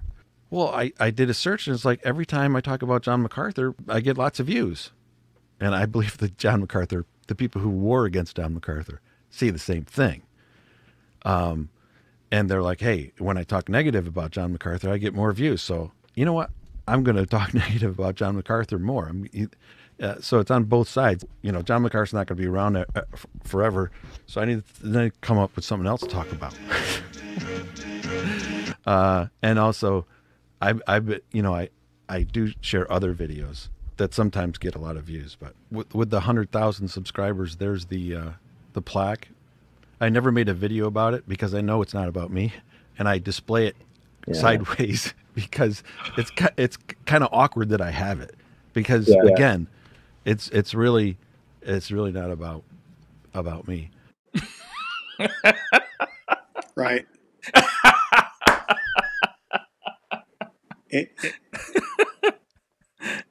Yeah, that's the best way you say. Yeah, right. Yeah. Your thoughts, sir? Like that would be like Mickey Mantle and Whitey Ford saying after the 60 World Series that it wasn't about them, or the 56 World Series. It wasn't about them. Well, of course it was. It was all about them. it's false modesty, disingenuously so. I mean, why, if that was the case, why would he ever even look at the numbers of how many people he has? Right. I mean, it would never occur to you. You go in and you do your, if this is your job or your ministry, you go in and you do it, and then you quit for the day. Yeah. And you get people that, give you feedback, and you go from there. Mm-hmm.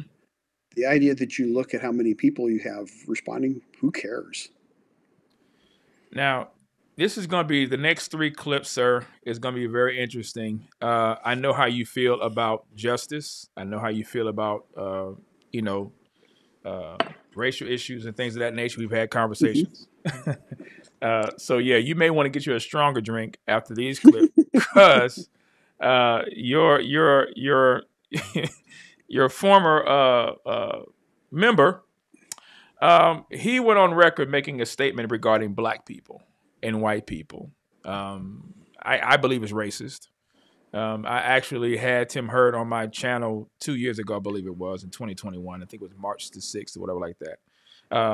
Tim Hurd and Fred Butler, they used to be partners on the Bible Thumping Wingnuts podcast. And supposedly Fred Butler had wrote a blog.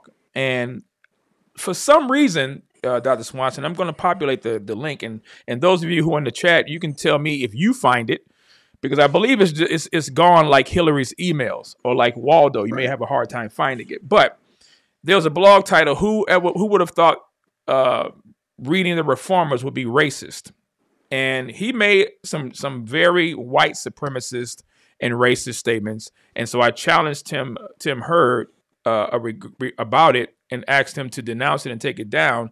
And so he basically tried to make excuses for the comments. So let me just go ahead and just play these 3 clips, and we'll come back on the other side. But let me just go ahead and just pull up the post from Fred Butler, who is a part of Bible Thumping Wingnut, ladies and gentlemen. What part is Fred Butler of Bible Thumping Wingnut?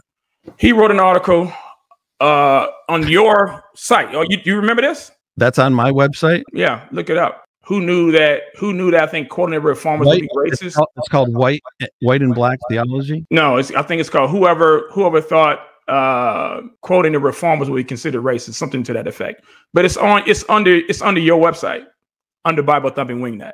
And you have a problem with it. I'm sorry? And you have a problem with it. You say, do I have a problem with it? No, I'm affirming you have a problem with it. Anybody that has discernment, like you said, would have a problem with the statement that's being posted under your website. Quote. Now, folks are going to respond by saying that learning from Christians of an African heritage is far different from learning from the participants in the Radical Reformation. Moreover, learning specifically from African-American theologians is certainly not the same. Okay. Can you put the link in the description? I'd agree, but let's face the hard truth. This is Fred Butler's. Can somebody put the link to that so that we can find it on the internet? And as they do that, let me finish reading the rest of this article. Fred Butler says on your website, quote, okay, sure, I'd agree. But let's face the hard truth. The white, European, Western society Christians are truly the ones who not only preserve Christian orthodoxy for everyone, including recapturing the Bible in the original languages. They are the ones who shape the course of Protestant Christianity throughout the world, and specifically here in the United States.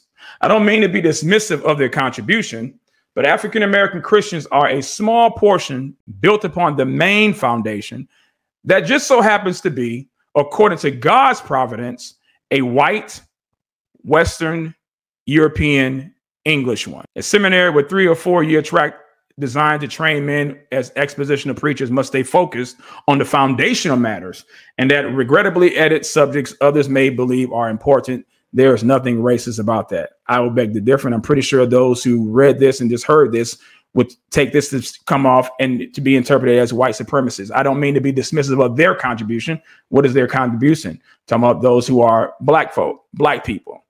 But African-American Christians are a small portion built upon the main foundation that just so happens to be, according to God's providence, a white, Western, European, English. This is on your website, Tim. You got the link to that? I'll go ahead and find it and post it up here for you. There's the link right there. Yeah, I would encourage everybody to go read that so they can find out what you're talking about. Okay. Do you support that statement? It's on your website. I'd have to read the article. You don't. So you don't read it a long time ago. Say again. So my question is, do you support that statement or do you renounce it? It's in paragraph 4 from what C.T. German said. Paragraph 4. I'm unfamiliar with the article. I'm unfamiliar with Fred's argument. And would you like me to take that off my website? If you would, I will take it down right now I'm just asking you until I do further research. Would you like me to take it down? No, I want you to. I'm asking you based. I'm asking you based on that statement. That statement is a white supremacist statement. It's on your website. Your website. You said that you run Bible Thumping Wingnet. Fred Butler basically now is under you, right? No. So what is your relationship? What is your relationship with Fred Butler? We were good friends. We're good acquaintances now. We haven't talked in a long time. He hasn't written for Bible Thumping Wingnet in a long time, but he has written a lot for Bible Thumping Wingnet. Mm-hmm. But this statement that he wrote right here, what is your response to that? 4th paragraph. What proof does he offer demonstrating his charge of secret racism? He begins by expressing his gratitude to John at TMS. I don't even know what he's talking about. Well, what we do know is what he said in that paragraph, in that article. That's under your website, under your domain. That's your website. Yeah. So you should have control over what's being posted on your website, right? Are you offended by it? Should I take it down? Dr. Swanson. Well, he has the same problem that others have. He can't admit that he's wrong. And the statement is, one, patently offensive to any thinking church historian.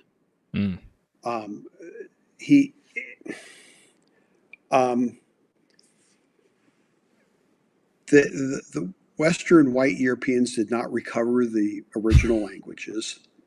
I mean, remember that the Greek Orthodox Church never stopped using Greek.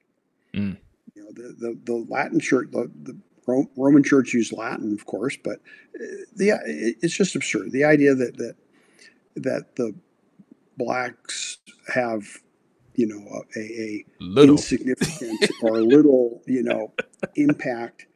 It's just absurd. I mean, how many of some of the early church fathers, like Augustine, Tertullian, and others, you know, who were not Caucasian? Athanasius. Yes. And Athanasius especially, but you know, well, and I mean, you can get going with. I mean, Christ wasn't Caucasian, right? I mean, it gets right down to it. I mean, and there are a lot of these white supremacist neo-Nazi groups out there on Twitter right now that are just yes, they say most offensively absurd things, all in the name of Christianity. This Corey Mahler, who just got excommunicated from the Lutheran Church, I think yesterday, and he's one of the biggest, you know, offenders in that regard. So it's and it's, I mean, Corey Mahler could have easily written exactly the same thing that Freddie wrote there. Right. Now you're not saying Corey Minor, ladies and gentlemen. He's saying Corey Mahler, not Corey Minor. In case they're trying to sorry.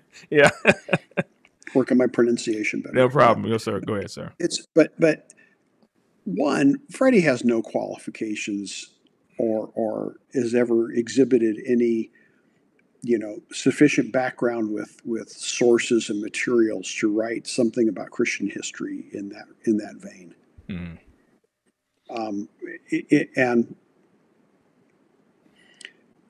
And Tim couldn't bring himself to say anything bad about it, right?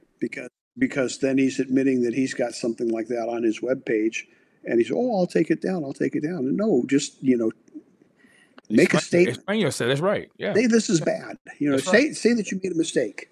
You know, interestingly too, Dr. Swanson, you know, Phil Johnson, I also raked him over the coals earlier this year because he endorses R.L. Dabney. He said that R.L. Dabney, he said R.L. Dabney is one of his favorite theologians. I didn't want to play the clip because I played it so many times, but it is in the video that I had this clip excerpted from called "White Supremacy and Bible Thumping Wingnuts." And so I played that video back, and I asked Tim to respond to it. Tim, of course, was caping and covering and defending Phil Johnson and said, "Well, he's denouncing the racists." I said, "No, he didn't." He said, "This man is one of his favorite theologians." I said, "How would you all feel if I said that Louis Farrakhan or James Cone or Jeremiah Wright was one of my favorite theologians?" All hell would break loose, and you know it. They gave Tabiti Anyabwile a hard time for just him endorsing certain people, and they questioned his walk with the Lord. And now I'm saying now you got people like Phil Johnson, John MacArthur. They laud and praise a racist who hated black people and claimed that this man was a Christian. And I'm saying to myself, how can you espouse this man's writings and teachings when he makes it clear that black people were less than human? R.L. Dabney.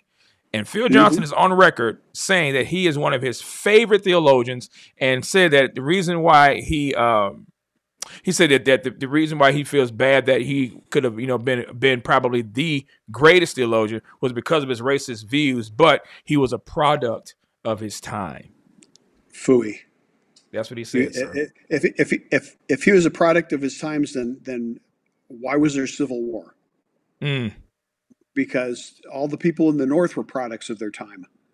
You know, it's silly. And Dabney was and Nathan Bedford Forrest, who was the ultimate in racists. But he was converted. He ended up getting converted and got saved. And like you say, he was born in the same era and generation that R.L. Dabney was. Got saved by the gospel and turned his life around. Yeah, and I wouldn't frankly use Dabney for anything because of that. Because when you believe an enormous that people that to use a theological definition, that tripartite people are that somehow this group of them is inferior, right? And because of their skin color or whatever, there is nothing you're going to be able to trust after that, because it affects every part of your theology. Absolutely. And interestingly too, though, Dr. Swanson, they also gave people a hard time when John Piper had also was participating in the MLK 50 celebration a few years back. I mean, Phil Johnson and all of them, they was giving people a hard time about that. So MLK was a product of his time. His theology was jacked. He denied the resurrection of Christ and things of that nature. So he's not a Christian, but R.L. Dabney, he's okay. Yeah. And how many, but look at the church. How many Grace Community Church? How many elders are non-Caucasian? Please talk about that story. Let's go to that story that you mentioned about. I think this was about the WASP report about them not having diversity in their. Can you touch on that? What MacArthur said in that meeting?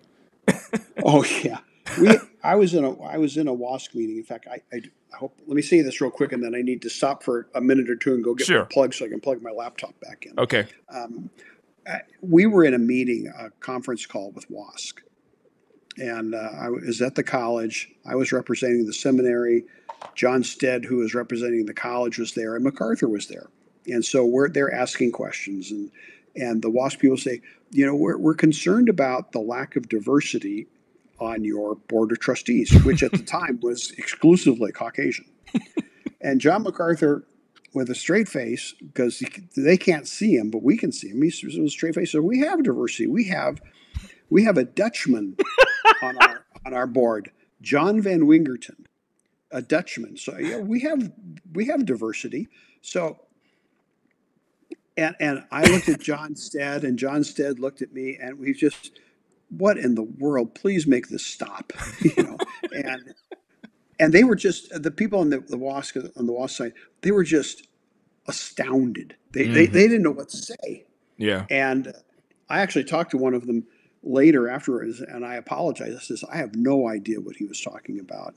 But they said, well, was he kidding? Was he laughing when you were there? He says, no, he's completely serious. Wow. Let me. Go ahead. That's fine. And while we do that, I'll go ahead and.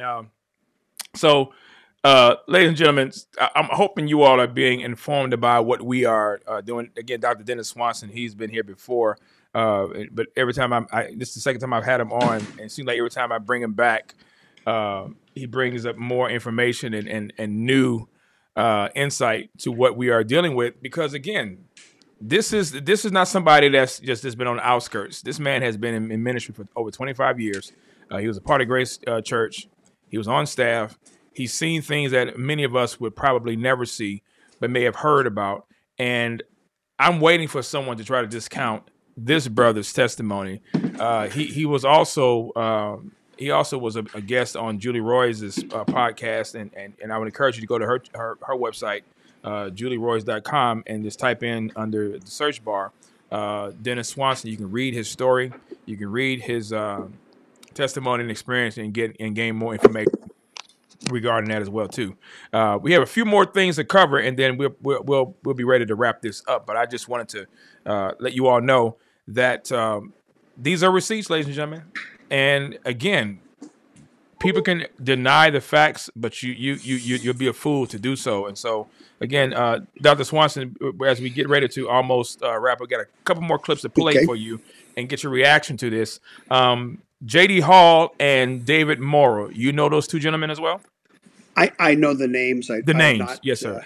I've not listened to either of them extensively, no. Okay. Are you familiar with anything about their work and what they represent? A little bit. A little bit. Okay. Would you consider them to be a reliable or credible source? No. Okay. Well, let's see how you respond to this particular story. This is I call him David No Morals, and I titled this clip, David No Morals Strikes Again.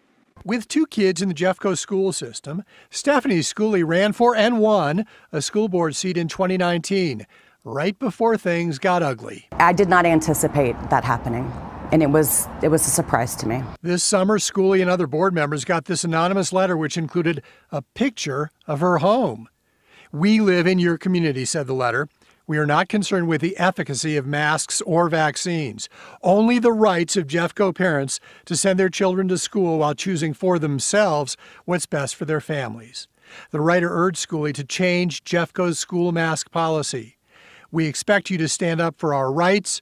Please do the right thing." The intention was to intimidate and to make me feel unsafe and scared.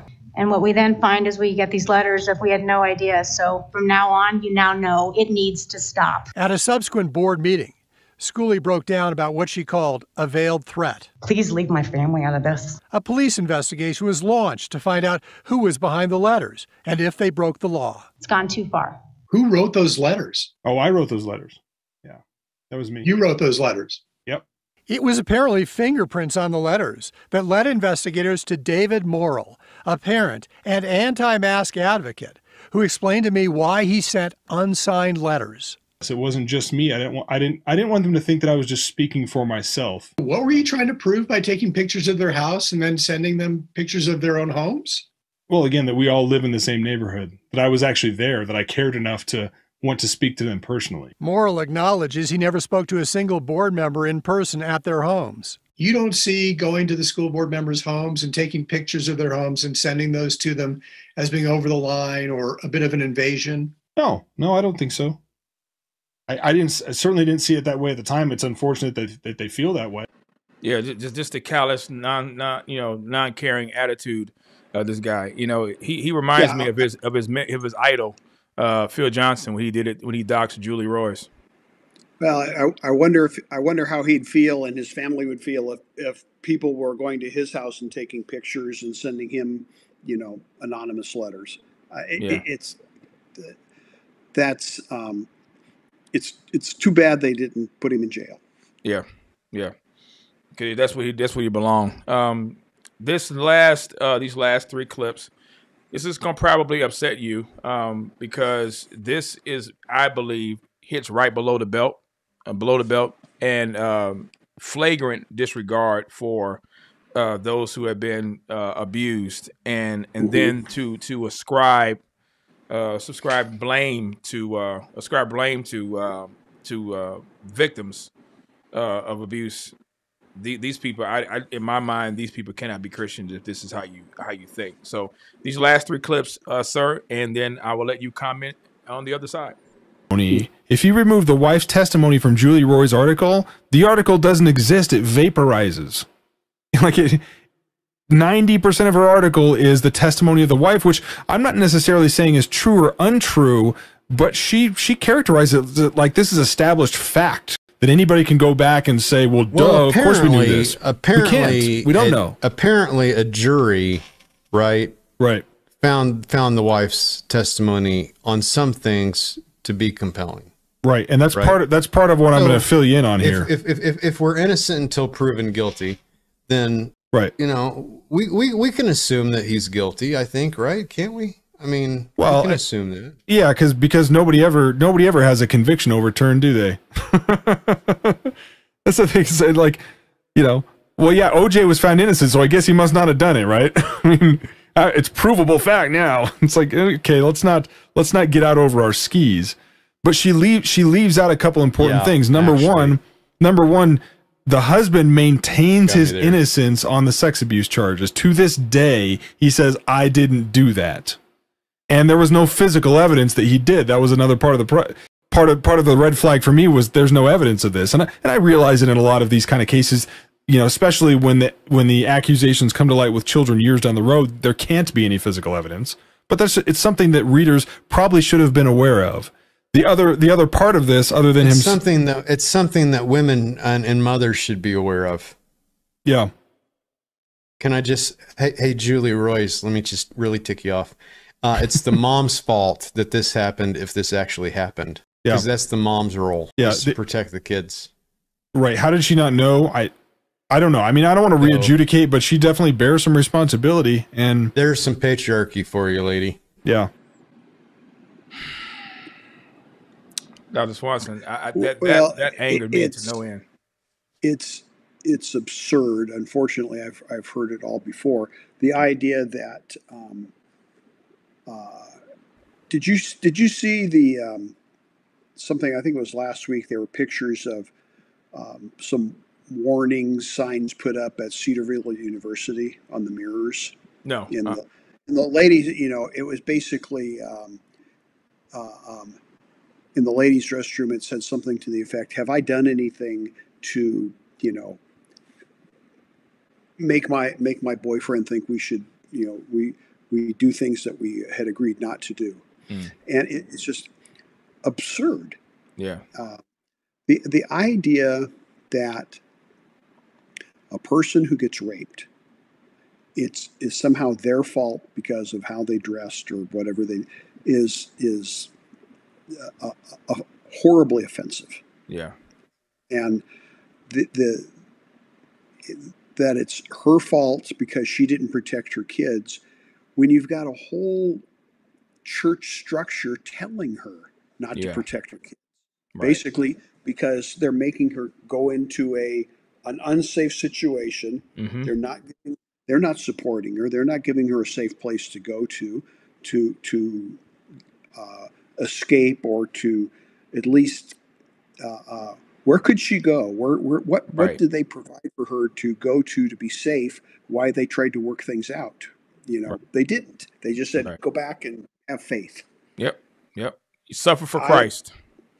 And there's nothing wrong with having faith, but you can't. It's that kind of counseling, which is not the stuff. Not biblical at all. It's not biblical counseling. It's not the biblical counseling that I was familiar with, and to treat victims of crimes as though they're the ones If it hadn't been for you, this wouldn't have happened. Well, that's patently false. Yeah. And then you downplay the role of and it's not that he was just found guilty. Right. He was found guilty and convicted. And he was sentenced to 21 years to life. Yes. I was a policeman a long time. I understand how that part of it works. You don't get a sentence like that if there's any doubt in the judge's mind as to what happened. And you don't get your parole denied, for another 10 years. If you've been a good person, and especially if you've been a good person in prison. Right. So there's whatever's gone on with that. I mean, he's a bad person. Like I said, he's exactly where he belongs.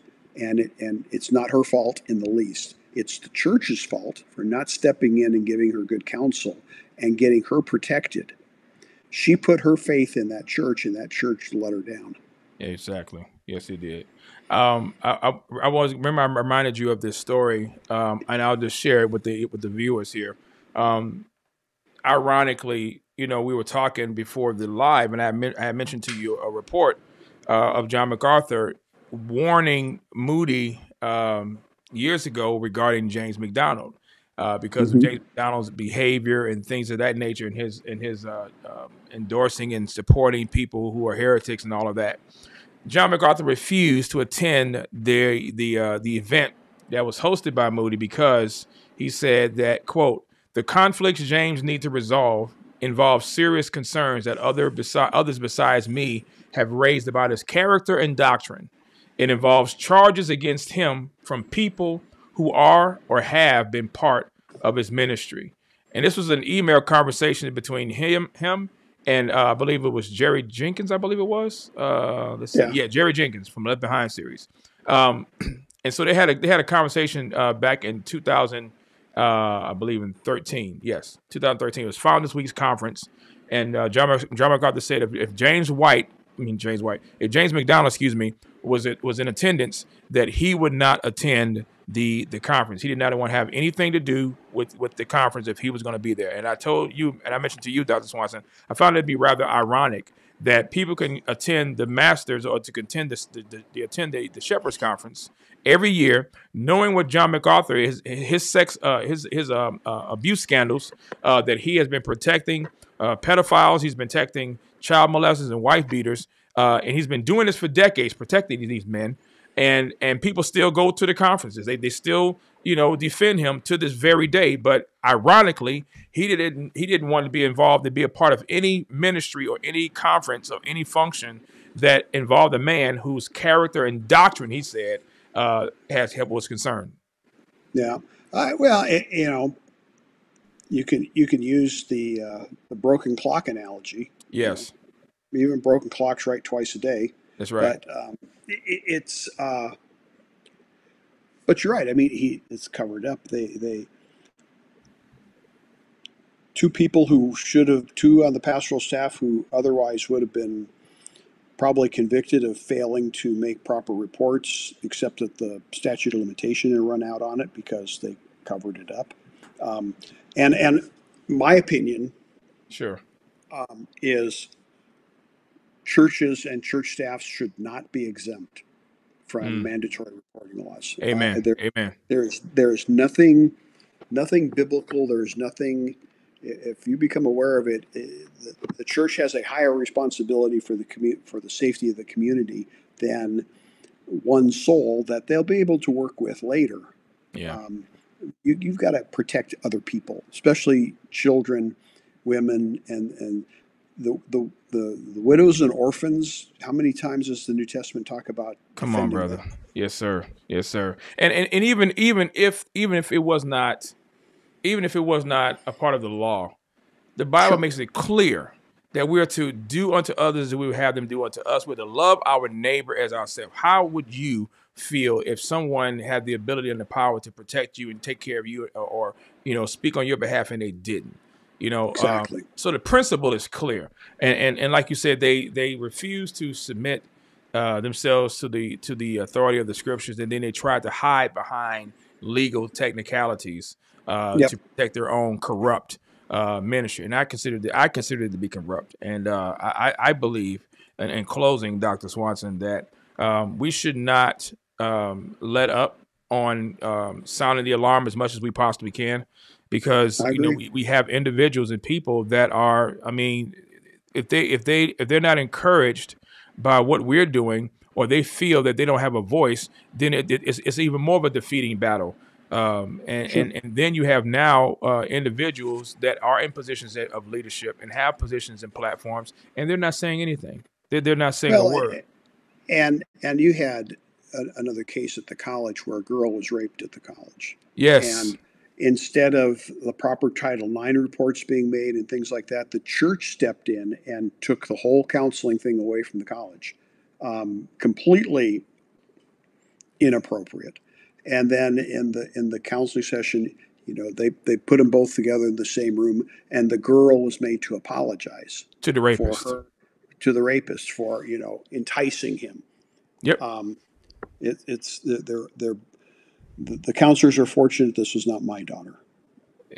And again, so what do you say? And I'll just ask this question.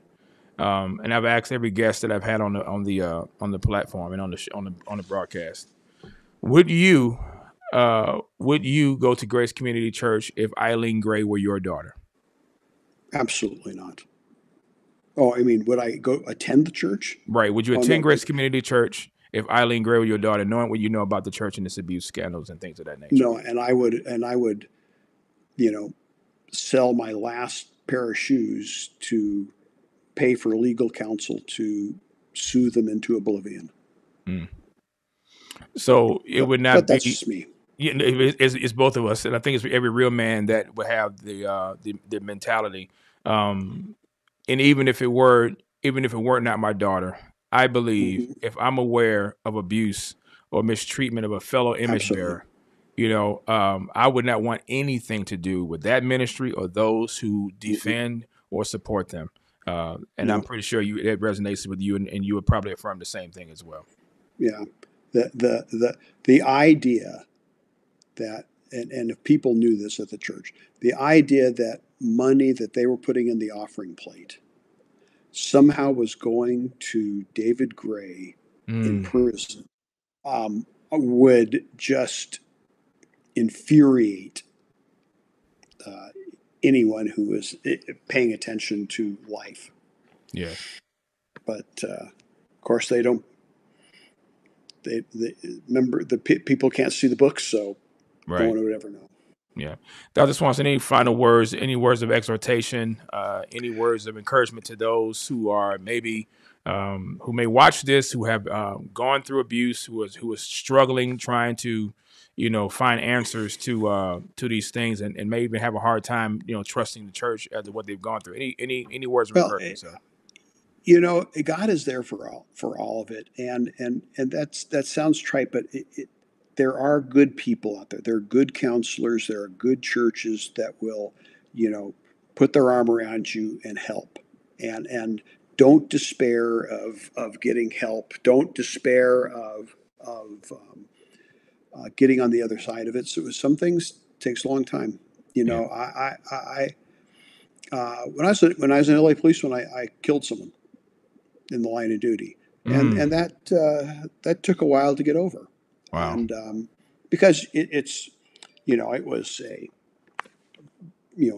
clear cut their way. He was shooting at me, so I felt obligated to shoot back. But it's still that's a big thing, and to be a victim of crime, to especially abuse, especially children and wives who are abused by a husband or someone who is supposed to take care of them, a father, a parent. Yes. It takes a long time to get over, and it's not, it's more than, here, memorize these 3 verses and go pray and it'll all be better tomorrow. Life doesn't work that way. Right. That's right. I wonder, I don't think Job got over all of the things that happened to him, maybe his whole life. Amen. You definitely get over those 10 kids he lost. That's for sure. Well, exactly. And so but there are people out there to help, and there are people that who will, put their arm around you and give you the support and counsel and help that you need, that's biblical and safe and solid. Amen. Amen. If someone wanted to get in contact with you or reach out to you, Dr. Swanson, how could they do so if you would like to reach out to? You can put my email address up. It's nous56@icloud.com. I'm going to be traveling. I'm in Florida right now at my son's house, and I'm going to be traveling starting Sunday for a while and going out to California and see my mom. Oh, wow. That's good. So nous56. Oh, duh. I'm sorry. Let me delete that. Scratch that, y'all. Scratch that. NOUS. See there? Oh, my goodness. NOUS56 at iCloud.com. All right, here we go. This is the updated version right there. Yep, you got it. There it is. All right. Dr. Swanson, thank you so much, sir, for your time and even going out of your way to have this interview. I pray that people will be blessed and encouraged by this. I believe that it will definitely resonate with many, and maybe even challenge a lot of us who are sitting on the fence regarding the subject of abuse and confronting it within our churches. And so God's blessings to you and your family. Have a safe weekend. And Dr. Swanson, I'll be talking to you again soon. Good. And blessings on you, Seiko, and your ministry and the channel and all of the things that the people that you're able to reach, and see that I and with what I do, I would never be able to have the impact that you have with your podcasts and your YouTube channel. So Lord's blessings on you for all the good work you do. Thank you, sir. Have a blessed one. Take care. Yes, sir. Right now. Uf, eso fue bombas tras bombas tras bombas. Y como ustedes podrán ver, Macarthur no escribió su Biblia. Es una mentira. Macarthur nunca ha escrito un libro en su vida. Macarthur no tiene un doctorado tampoco oficial. Él es doctor honorífico. Ustedes podrán ver que muchas de las cosas como Macarthur se presenta o lo presentan es una mentira. No lo dije yo, lo dijo una persona que trabajó con él, que estuvo íntimamente vinculado con el ministerio de John Macarthur y que es testigo ocular de las cosas que sucedieron. Si usted le ha abierto los ojos a este video, yo le pido que me deje un like, que se suscriba a este canal y que vea las notas del video donde podrá ver dónde poder encontrarme, como también cómo apoyar este canal. Y también le invito a que deje su comentario abajo de qué es lo que le ha parecido todo esto que ha hablado Dennis Swanson con respecto al ministerio, su experiencia con el ministerio de John Macarthur y lo que ahora sabemos por medio de otras fuentes, como sería Julie Royce, que la han condenado, que han dicho que es liberal, que han dicho que es una mentirosa, pero ninguno la ha llevado a corte. Y el único que la llevó, James McDonald, que nunca he hecho yo un video acerca de eso porque es irrelevante en el mundo de habla hispana, pero fue grandísimo en el mundo de habla inglesa. James McDonald perdió. Y por eso es que nadie la lleva a corte. Porque Julie Royce, lo que ella dice, lo puede comprobar en corte. Eso es lo que estos personajes no pueden y por lo tanto no lo hacen. Es como cuando dijeron que a mí también me iban a llevar a corte. Cuando Will Grant dijo que me iba a llevar a la corte la familia de Charles Stanley porque yo dije algo con respecto a lo que pasó, también un abuso en su iglesia, que él lo encubrió. Y eso era de conocimiento público desde 2014. Yo no dije nada nuevo, simplemente lo dije en español. Eso fue todo. Pero en inglés eso ya se sabe. Y si lo dije en español, no importa difamar. Si es una difamación, no importa ser en español o inglés. Las cosas siempre se pueden llevar a corte. Pero ¿cómo me van a llevar a corte a mí si es algo de conocimiento público? Y que si cuando yo hablé acerca de eso, también se dio una compensación. ¿Cómo me van a acusar a mí de algo que en la corte ya dijo que sí es cierto y que dieron una compensación? En fin, la gente quiere creer lo que ellos quieren creer. Y como Dennis Swanson, como mi persona, Julie Royce y muchos otros, nosotros solo realmente reportamos la verdad con hechos. Con hechos. Así que de nuevo le invito a que me deje un like, a que se suscriba a este canal, a que vea las notas del video, dónde poderme encontrar, cómo poder apoyar este canal y también dejarnos su comentario qué piensa usted acerca de todo esto. Que Dios le bendiga y hasta la próxima.